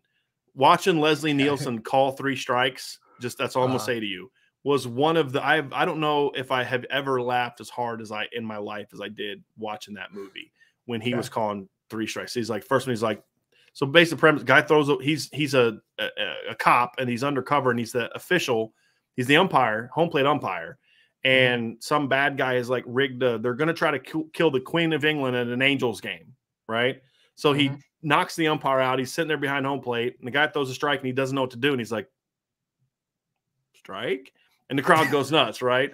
So then the next is like, strike 2. Then on the 3rd strike, the ball's not even there yet, and he's like, strike 3. He starts like moonwalking and doing all this kind of stuff. It was hilarious. It was a great scene. You're gonna have to watch. You're gonna have to watch it. It's really. Have you ever seen? I saw a couple people in the chat said The Scout. Have you ever seen that? Yes. Which one is that? That's the one with what's his name? Was that the one with Albert Brooks or the one with what's his name? I'm trying to think which one The Scout is, because the guy from the Mummy. The guy from the Mummy was Brendan Fraser. Okay, Brendan Fraser's in it as the pitcher, Steve Nebraska. But yeah, Albert Brooks is the trainer, is the scout. I keep thinking of, there was one with what's his name? Edward, is it Edward Alonzo? What's that guy's name? He's but it's man, what's it called? But he's a old scout. He's like an old school scout, Hispanic guy. I'm trying to remember the name of the movie. I know someone's I thought that was better than The Scout. The Scout was kind of funny, but The Scout was also very corny. I mean, like I didn't 10 miles an hour. I didn't enjoy it. The other one was a little bit more believable. I thought that was good. Somebody said Trouble with the Curve. That's a really good movie. I enjoyed that movie a lot. That was really well done. I thought that one was really good. Hector Elizondo, that's who it is. He was in a movie. It was a baseball movie. I want to find Hector Elizondo. No, that's not him. That's not him. Dang it. What's that guy's name? Oh, man. The lady from Goodfellas was in it. She was also in it. She was she was like kind of his girlfriend. I'm trying to remember what the name of it was. So just Lorraine Bracco was in it, and I'm going to go to her and see if I can find the name of the movie, what it was. It was, man, what was it called? It was in the night. Talent for the Game. That's what it was called. With what's his name? Edward James Olmos. That's what it was. It was a really good movie, but it was like more of a realistic movie where he goes and finds this kid out in the middle of nowhere, and then the kid becomes big time, and just how the whole thing worked. I thought that was pretty good. That was pretty good. That was a good baseball movie. And he was always eating sunflower seeds, and you know me, Ryan. I'm a big fan of eating sunflower Someone seeds. said Babe with John Goodman. I actually kind of like that movie, but I just did not like John Goodman as Babe, if I'm being honest. It was a little over the top. Babe Ruth was never that big. Yeah. Let's see here. All right, let's get to some more. I'm going to pass some of these because we've got to kind of wrap this up. This has gone pretty long, and we have a lot of questions in the queue. Yep. Right. We get through that one. I'll get to this one. Robert Bishop, are you guys ever going to finally tell us how you became such devoted Notre Dame fans? I'm bound and determined to get an answer on this. Robert, we have answered this question many times, but sometimes people join the show new and they haven't been on the show as long. So, and he's asked this like 3 straight shows. So I'm going to throw him the bone. Ryan, you want to go ahead and explain just kind of quickly how you became a Notre Dame fan? Yeah, Robert. So for me, I had the choice between my dad was born in Florida. He is a Miami Dolphins fan. Okay, going to the NFL side of things for a second. My mom grew up a Rams fan. It was the LA Rams at that point. Now it's the LA Rams again. So I had the choice between what NFL team I wanted to root for. I did not have the choice of a college football team. I from the moment I can remember watching a football game, I was rooting for Notre Dame. My dad is a gigantic Notre Dame game. He's been Notre Dame fan. He's been to multiple games with me already. He will also be coming with me to the Marshall game for the first home game this year. So I did not. The short of it is I did not have a choice. That's just Notre Dame was in my blood, and that's always what it's been. My dad, similar thing. You know, my dad was a Notre Dame fan. So when I was a kid growing up in Ohio, it was either Ohio State and Michigan or, you know, that was it, right? And I didn't like either one of those teams in football. And so my dad was a Notre Dame fan. And when I was a kid, Notre Dame was getting to be pretty good. Like I was lucky to kind of be a fan of Notre Dame in an era where they were really good. Unfortunately for like Ryan's generation, they didn't get to experience it the way we did. But like my first year of really remembering Notre Dame was 1988. So I was 10. So like from 10 to 15, I'm like, man, this college football fandom thing is pretty good, you know, being a Notre Dame fan. And I mean, I loved Lou Holtz. I just loved the Rocket, Tony Rice. I just fell in love with the team. So my dad was a fan, but my dad wasn't a huge Notre Dame fan the way that I was. He was NFL first. He was a Redskins fans first. And I was I was already a Broncos fan by then, like already a diehard Broncos fan. So I was a really pro NFL guy. My dad liked Notre Dame. And then when I finally got into college football, I was like, okay, Notre Dame was my team. I loved Notre Dame. And I'm now more of a Notre Dame fan than I am a Broncos fan, even after doing this job for a decade, which can make it hard. I mean, when you cover a team for a decade, you know, sometimes you gotta learn to put your fan hat take it off. Well, you have to learn to do that when you're producing and putting out content. But, you know, you get to know people, and I'm going to be honest with you, it was hard to be a Notre Dame fan sometimes in the last decade, just because you're like, I know those people that are doing that, and they're not good guy, and I can't have a hard time, you know, rooting for them to be successful. And you get to know the people that in ways that you don't as a fan, and that kind of made it a little bit, you know, a little bit challenging. So, but that's not the case right now. All right, we have a super chat down here from Riza. Riza says, what's your biggest takes on the Notre Dame football program, players or whatever around Notre Dame over the last few years, where you were eventually proved wrong? So take you had where you eventually proved wrong. I mean, I've talked about some. I didn't think Kyler Williams was going to be anything more than a nice rotation player at running back. I was definitely wrong on that one. So that would be one. I'm trying to think of some more. What are some of yours, Ryan? I mean, I'm thinking of like things that I've missed on, I guess. It's like a recruiting thing, right? Sure. I mean, like I mean, there's some guys like, I mean, there's always, I think that, you know, for me, it was like Dane Christ, I thought was going to be the next. Yeah, that's a good one. Right. Yeah. Like I thought he was going to be the dude for a while there, a quarterback. There's been a lot of players. Like, I don't want to throw people under the bus, but it's like, you know, you just miss on some players sometimes, you know, and it's just like, not the same guy that I thought they were going to be, type of thing. So I also thought, what's his name? His name just escaped me. The running back that kept getting hurt, 25, Torian Folston. I thought Torian Folston, his freshman year, I was like, that dude's going to be one of the best running backs in Notre Dame history. I'm like, that's going to be. But I wouldn't say you got proved wrong. I mean, after 2 years, he was like fourth all time for a Notre Dame running back through his first 2 years. I mean, you're not wrong. The guy tore his knee up. I mean, you can't. I don't think that. I think that's different than, you know, like, hey, I think this guy's going to be really good, and he's not. You know, like I thought Javon McKinley was going to be a stud in his Notre Dame career, and I mean, Max Redfield was going to be a lot better than and there were extenuating circumstances for Javon, injuries and other things like that. I thought Del Alexander was going to be a pretty good receivers coach in Notre Dame. I did. Unfortunately, I've not been wrong that often about coaches at Notre Dame. I wish I had been wrong more often, but I have not been wrong. But Del's one. I thought he was, and honestly, I thought bringing Mike Elson back as the D-line coach in 2016 or 17 was a bad move. Because he didn't do a great job on the D-line his first tenure, because he was the D-line coach at first, then moved to linebackers. He was like okay as the D-line coach, but he wasn't great. And I didn't think he was going to have the success he had. So that was one I was glad to be wrong on. You know, he was much better his second go around coaching the defensive line. have another super chat from Brandon. It says, thank you, Brandon. Do you see a possibility of Raritan and Stace being split out wide, Eifert style this season, if the wide receiver depth dwindles? Any intel on their positional flexibility? Well, Brandon, we did have the one intel piece where we did talk about Stace a little bit on how they're going to use him this year. But Ryan, I would anticipate both of them play, and they will both have times where they're going to be moved all around. And I do think they can be used absolutely to supplement receiver depth. But Raritan's got to get healthy first himself. He's not fully cleared for full – he's out there practicing and running, but he's not taken – when I say fully cleared, I mean fully cleared doesn't mean you're just healthy and practicing. It means are you practicing at the full volume that you would if you weren't injured, and he's not there yet. Right.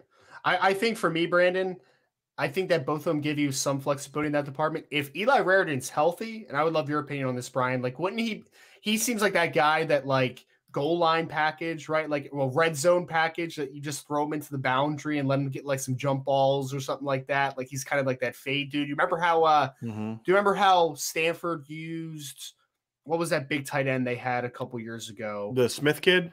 No, not Smith. He was even bigger than Smith. His name will come back to me in a minute, but they would literally. Oh, he wasn't their main tight end, though, right? He was just a 6'8" guy. Is that who you're talking about? He was their main tight end maybe after Smith left, though, if I remember correctly. What is that guy's name? But anyway, he was a bit of a different last name, correct? He plays for Seattle now. I know that. He's on the Colby Seahawks. Parkinson? No, it's Colby Parkinson. Okay. Yeah, so Parkinson was like 6'8". Like they would just throw him into the boundary in the red zone sometimes. In 2018, Ryan, he had 29 catches and 7 touchdowns. To your point, that was the year you're referring to. They would just throw him jump balls, man, and like I could see Raritan being used in that department at times, early on, especially if he just got back as well too, right? Like you can simplify a role a little bit and just get him some opportunities with that length that he has, right? So I think he is the easy one for me out of those two that I would see most being like a boundary option as the tight ends. Okay. I have a super chat from SkyShark425. Sidney Albert Johnson was greater than Robert E. Lee. I'd have to think about that one. My gut would be to say no. I'd want to hear your argument. So present your case, sir. But we appreciate your super chat nonetheless. I appreciate that very, very much. Let's see here. We got some more. We had that one. All right. I'm trying to find some here that we can get to. There's been a lot of good questions. Yeah, so many good ones. I can't go 5 hours today. Archer 452, Brian and Ryan, which Ohio State player on each side of the ball presents the biggest challenge for Notre Dame? Which Notre Dame player on each side does the same for Ohio State? Well, we kind of talked. Well, presents the biggest challenge. So let's look at this differently. Presents the biggest challenge for me. We'll go offense for Ohio State, defense for Ohio State, and then we'll go Notre Dame. So we'll both offer one. So for me, Ryan, the guy that presents the biggest challenge on offense for Notre Dame is Travion Henderson. I agree with you. I agree. Yeah. If he gets going, you don't have much of a chance to because you could do all these kind of things to take the receivers out, but then do you expose yourself to getting beat by Travion Henderson? That's the big one for me. That's the big one for me. The only other one I would offer up is actually, I don't want to phrase it like that. I think Marvin Harrison Jr. could be a really, really dynamic player potentially, but my answer was also Travion Henderson. Yep. He's a different type of cat, in my opinion. Defensively, we kind of talked about this. It's like if one of the D linemen goes off. Tyleik Williams, that was the one we kind of both leaned on. Maybe one of the edges plays out of his mind and the light goes on. But those are the only ones. I mean, you say even if Denzel Burke plays a great game, he can only cover one guy. Sure. And Ronnie Hickman's a good player, but he's not like a matchup problem. I mean, because he's not taking Michael Mayer out of the game, right? I mean, I'm sorry. Steel Chambers isn't taking Michael Mayer out of the game. So they're not matchup problems. The guy for Notre Dame that I think is the biggest matchup problem for Ohio State is Tyler Buckner. And honestly, Tyler Buckner or Chris Tyree. Here's what I mean by that. Ohio State's linebackers, I don't think are great. And Steele's a good athlete, but he's more of a twitchy in-space athlete, I think. Yeah. I don't know if their athletes and safeties are going to necessarily want to make a living running with Chris Tyree on. I think they could steal a big play in the pass game with Chris Tyree, much like they've done in the past with him. That could present some problems. But the reason I go back to Buckner is because that would come off of the fact that the linebackers have to defend Tyler Buckner as a runner. That could open up some opportunities. But I don't think Michael Mayer is the biggest matchup problem because I think he's the best player. Ohio State doesn't have anyone that can match him, but they can take Michael Mayer out, in my opinion, much easier than they can defend a quarterback who can run around and move all over. And I don't care who the tight end is. That's always true, in my opinion. Yeah. You put the best tight end in the college football or in the NFL and put him on the Ravens, and he's still not going to be as big of a matchup problem as Lamar Jackson athletically. You know what I mean? And that's kind of the way I look at it. I was between Buckner and I was going to mention Mayer just because I think that the mismatch that he has against guys like Steel Chamber and Ronnie Hickman and Josh Proctor, to your point, like I think that is obviously a big matchup that you can take advantage of. So he would have been just drop his name out there. Yep. See here, Notre Dame. I think defensively, I think it's Foskey. I mean, with all I could throw out Cam Hart and I could throw out. But I think Cam Hart's not a matchup problem for Marvin Harrison per se. He can kind of neutralize. There you go. There you go. Yeah. Maris schematically could present some problems, but I'd say who the only other person I would accept would be Jason Adamiola, simply because I think Ohio State might be better prepared for Foskey at tackle because DeJuan James is not a guy that we're necessarily high on, but he's at least long. And then we do think Paris Johnson's really talented. He's going to have an adjustment to make the offensive tackle, but he's really talented. Their guards are solid. It's just, are they good enough to stop Jason Adamiola? I don't know the answer to that. That'd be the only other one that I think would be an acceptable answer. And now that I talk about it, actually maybe my number one, just because of the matchup because it also, who the opponent is matters in a matchup difficulty, right? Sure. So I would actually have to go with Jason on this one. To be honest with you. So I was between those two as well. I would say I'll say Isaiah if he's matched up against DeJuan Jones a lot because those slow feet I don't think are going to eat in that matchup. So the more he's on DeJuan Jones, the more headaches I think he's going to give Ohio State. Savage Science Fitness. When it comes to Keeley and Bowen, do you think that a lot of people thinking they are flipping is media driven because they say they're committed to Notre Dame 100%? Look, it's both. When you take visits, and especially as many visits as Peyton Bowen has taken, and there are extenuating circumstances which we've discussed, but perception-wise, when you take visits, Keon wants to take officials and all that. That is a legitimate reason to be concerned. I think the degree to which a lot of this has been blown up has been very much media-driven. Does that mean both are definitely signing with Notre Dame? I'm not saying that. I've never said that. I'm not saying that about anybody. In this day and age, I'm not saying that about anybody. And when Pete Werner flipped to Ohio State, I said, if he can flip, anybody can flip at this point in time, So, but I think a lot of it's media driven. Yes. I think a lot of this stuff that we're hearing now is media driven. Yes. It's always like anytime there's these questions where it's one side or the other, it's usually a little bit of both. Like that's just usually the reality for me. Right. So their actions do cause some pause. Like, let's be honest, the visits do cause some pause, but to Brian's point, the media is running away with it a little bit. Like, I do think so. Yeah. Well, and some people are being fair, but some people, Ryan, are just honestly we've talked just flat out making stuff up because here's the reason why it sucks in this business. Because people can say anything and then just go and say sources said this. And then, wait, look, circumstances change. And there's no way to prove that they were lying. Right. But we know they're lying. Right. Or they're talking to somebody who knows somebody who knows somebody who cuts the Scott coach's hair, who you know what I mean. It's a lot of it's, but some of the people saying stuff is just flat out making stuff up. Like I have been told that a Notre Dame commit, I'll say which one, has committed to another school. I was told this like 3 weeks ago. It's flat out lie. Just flat out lie. And it's just like, no, that's just a flat out lie. Or it was going to happen like by the end of the week. Remember the one where Keon Keeley was going to commit to Florida the next weekend? Remember that one? I know some people and I'm a source and I know that he's going to flip to Florida. It's never going to happen. It's never going to happen. But hey, circumstances change. He changed his mind and you can't prove him wrong, right? Because it's a source. You can't reveal your sources. So and now that On3 has arrived, and like them and 247 are like in a clickbait battle, like nationally. I'm talking national. I'm not talking about Irish Illustrated. I love those, love Tim O'Malley, all those guys. I'm not talking about BGI. I'm talking about national people. It's become a clickbait battle.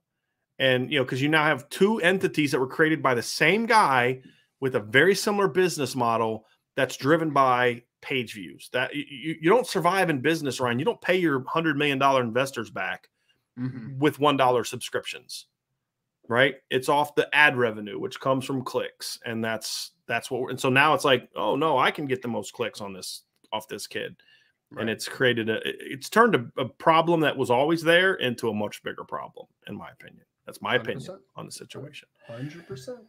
Marcus Kerr says, are you guys a little concerned with the job Chris O'Leary has done or no? Context of these, however, lost out on Moore, that'd be Devin Moore, and Xavier Nwankpa. Settle for Ben. Hamilton regressed. Settle for Ben. Oh, Ben Minich. Hamilton regressed. Peyton sliding. Okay, couple things. There's a couple things in there that I don't accept. Number one, I don't believe Chris O'Leary was the primary recruiter for Devin Moore. They were recruiting him as a corner. I could be wrong on that, but he was one of several coaches that was recruiting him. So, yeah, it's a loss. Xavier Nwankpa was not on Chris O'Leary. Look, Chris O'Leary had Notre Dame ready to get his commitment. His parents wanted him. There was something else that happened that was out of his control that Notre Dame could never recover from. And settling for Ben Minich, they didn't settle for Ben Minich. He's their third safety in this class. And Hamilton regressed. That's on Kyle Hamilton, with all due respect. Peyton sliding, is he? Right? Like, let's see if he actually makes a decision. Right. So in some areas, I do have questions about Chris O'Leary, because I don't necessarily know that Chris O'Leary is the driving force behind the current safety class as it is, right? I mean, he's a part of it. In some areas, I thought the safeties were coached pretty well last year, right? I thought Kyle was actually the least disciplined safety they had last year. You know, like he took Ramon Henderson in what was it, like mid-season? And Xavier Watts, yeah. It was post mid. Ryan, he was playing corner against North Carolina. Right. That was the second half of the season, to your point. And by the end of the season, you're like, wow, going into next year, those guys are going to be stars with how good he did a job with those. So, yeah, I mean, there's context to it. There's context to it. Am I concerned about Chris O'Leary to a degree? Yes. He still has a lot to prove to me as a recruiter. A lot to prove to me as a recruiter. Can he really get his secondary playing dynamic? That's a question mark. Can he get the most out of guys? Still a question mark, but that's a question mark really because he's only been a full-time coach for 2 years. Yeah. Right. So we haven't seen him go through developing a roster. You know, if Ramon Henderson doesn't take a jump this year, okay, then I'm a little concerned. But yes and no, I guess, is the way I say it. We need to see more, especially on the recruiting trail, Ryan. But I mean, so far, I think he's done a solid job. Can he be better? He needs to be, and we don't know if he will be, but he's done some solid things. I think recruiting is probably where because forget the Devin Moore thing. He didn't sign a safety last year, like completely struck out. That's a concern. And now he's made up for it with Peyton Bowen and Don Schuler and Ben Minich. That's a pretty darn good safety class. I mean, Peyton Bowen, in my view, is a top 30 overall football player. Don Schuler, in my view, is a top 150 overall football player with offers from Alabama and Georgia. So, I mean, so far, so good. He's just got to hold on to those guys because the questions become much starker, much louder if they don't sign Peyton Bowen, which I'm not saying they won't. I'm just saying to what he had said down there is a question. John Gallagher asks, should Manti Te'o have won the Heisman Trophy? No, Johnny Manziel was the most dynamic player in college football that year. Yeah, he was special. That year. He was and he went on the road, beat Bama. I mean, he was pretty special that year. He did. Manti deserved to be second, but the best player in college football that year was Johnny Manziel, in my opinion. Fair. That's very fair. Cole Barker, considering the depth of the receiver position, is there a possibility we see the two? Well, we kind of answered this one earlier. So Cole, I'll finish reading. Is there a possibility we see two freshman tight ends filling some red zone and more roles, Eli and Holden? Ryan kind of talked about that earlier. Could definitely see a role in which they play some red zone, especially with Eli Raridon in the boundary, kind of like Ryan discussed earlier. Yeah. Ryan O'Lennox says, hate to be a downer, but if Notre Dame has a mediocre season, 9-3, in both your views, what would be the leading reason why? So if Notre Dame doesn't live up to expectations, what would be their leading reason why? I think number one, Ryan, is what for you? I would say number one is that the young group of players that we are assuming take a big step, the sophomores is mostly what I'm thinking about. They don't take the big step. And they're just maybe solid to good football players. And they're not good to very good type of players. So I think that you're really dependent on a young nucleus this year. So if they don't take a step forward, I feel like that could set you back a little bit. I think when I look at it, Ryan, it's Mm-hmm. you have a lot of injuries at key positions. Obviously, can always be one. The quarterback play is not where it needs to be, which could then also turn into injuries. Yep. And, I think that the lines aren't as good as we think they're going to be. I think would be the three driving forces behind it. And then, of course, the caveat is somebody's way better than we think they're going to be. That could always be a factor too. But I think quarterback injuries would be the two that would be the biggest reasons for me. Mm-hmm. Quinn Kelly says, were you guys big on Joe Burrow pre-2019? So I will say I was. And I'm on record as having predicted LSU to be a playoff team in 2019. I really liked Joe Burrow.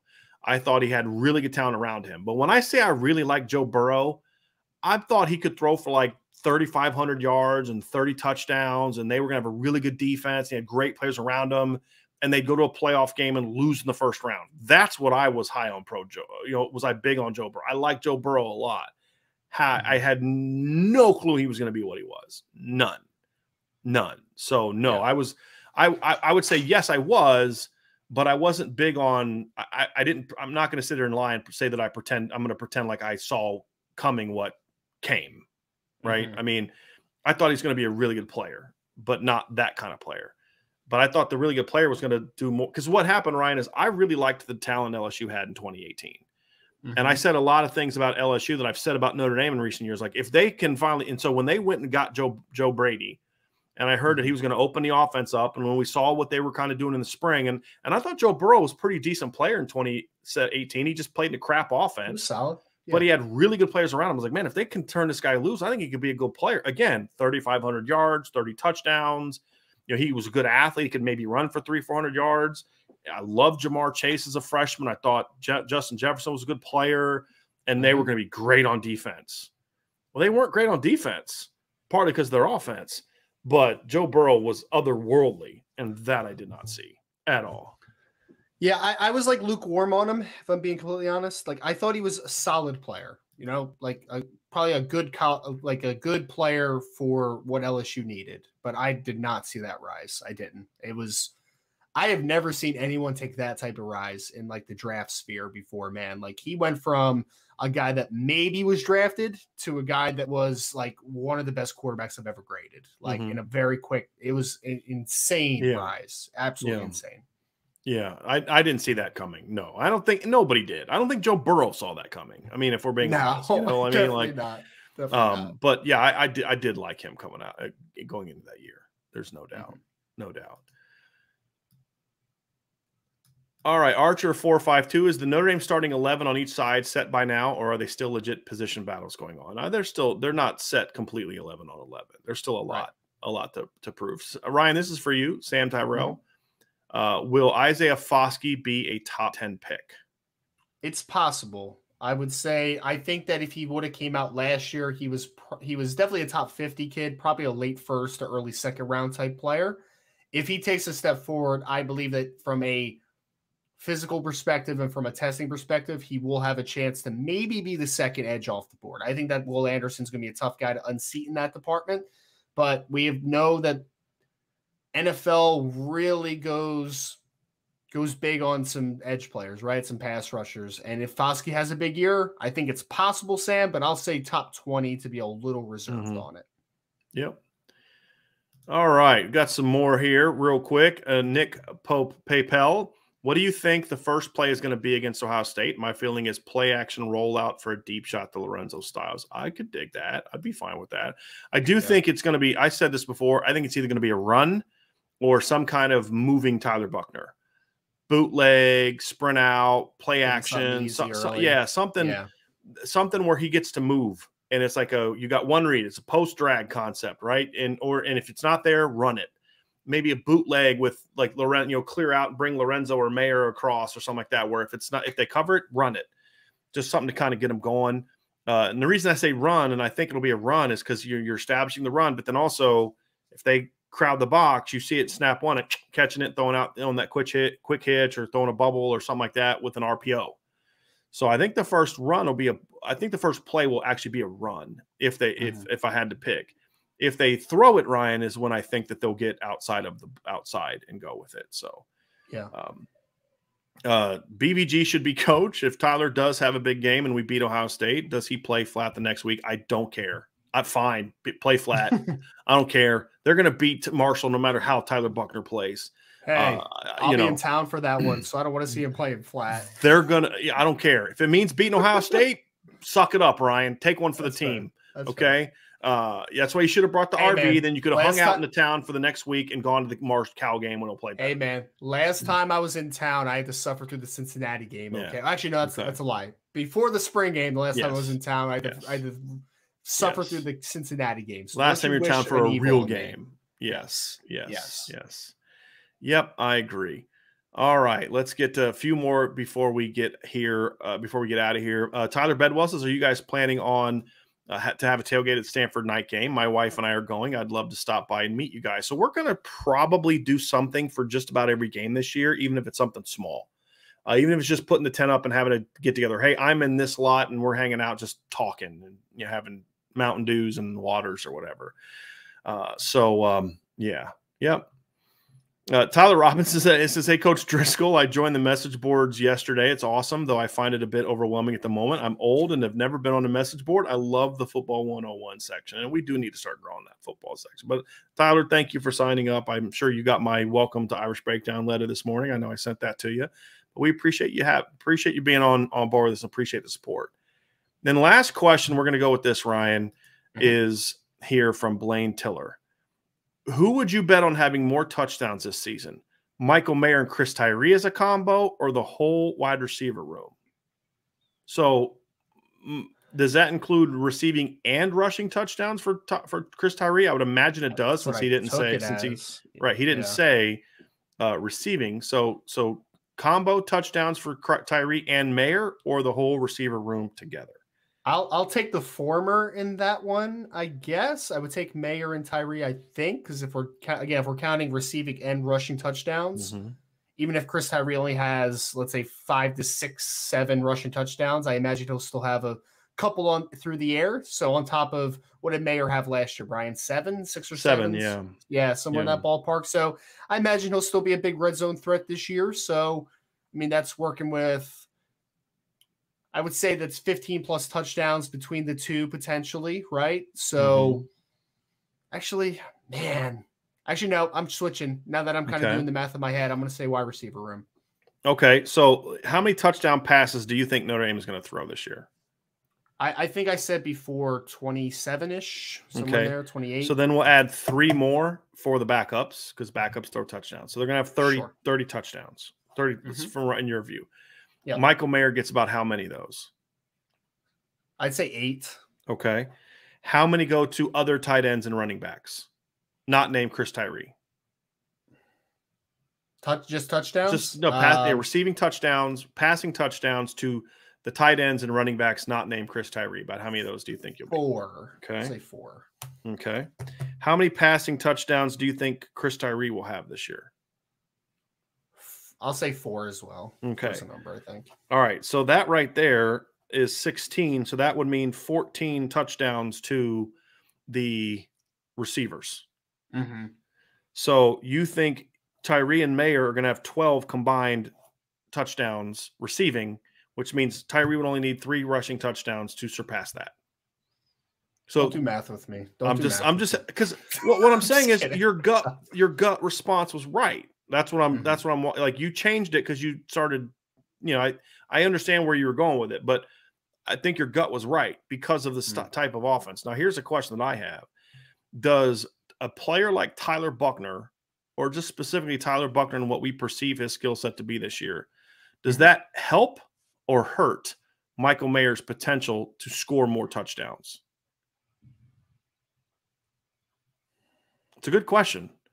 Because there's 2 arguments to it, right? One is it's going to help because having Buckner, teams have to worry about him more, which means greatly enhances the chances that he finds Mayer open for scores on runs, right? It's not drop it over.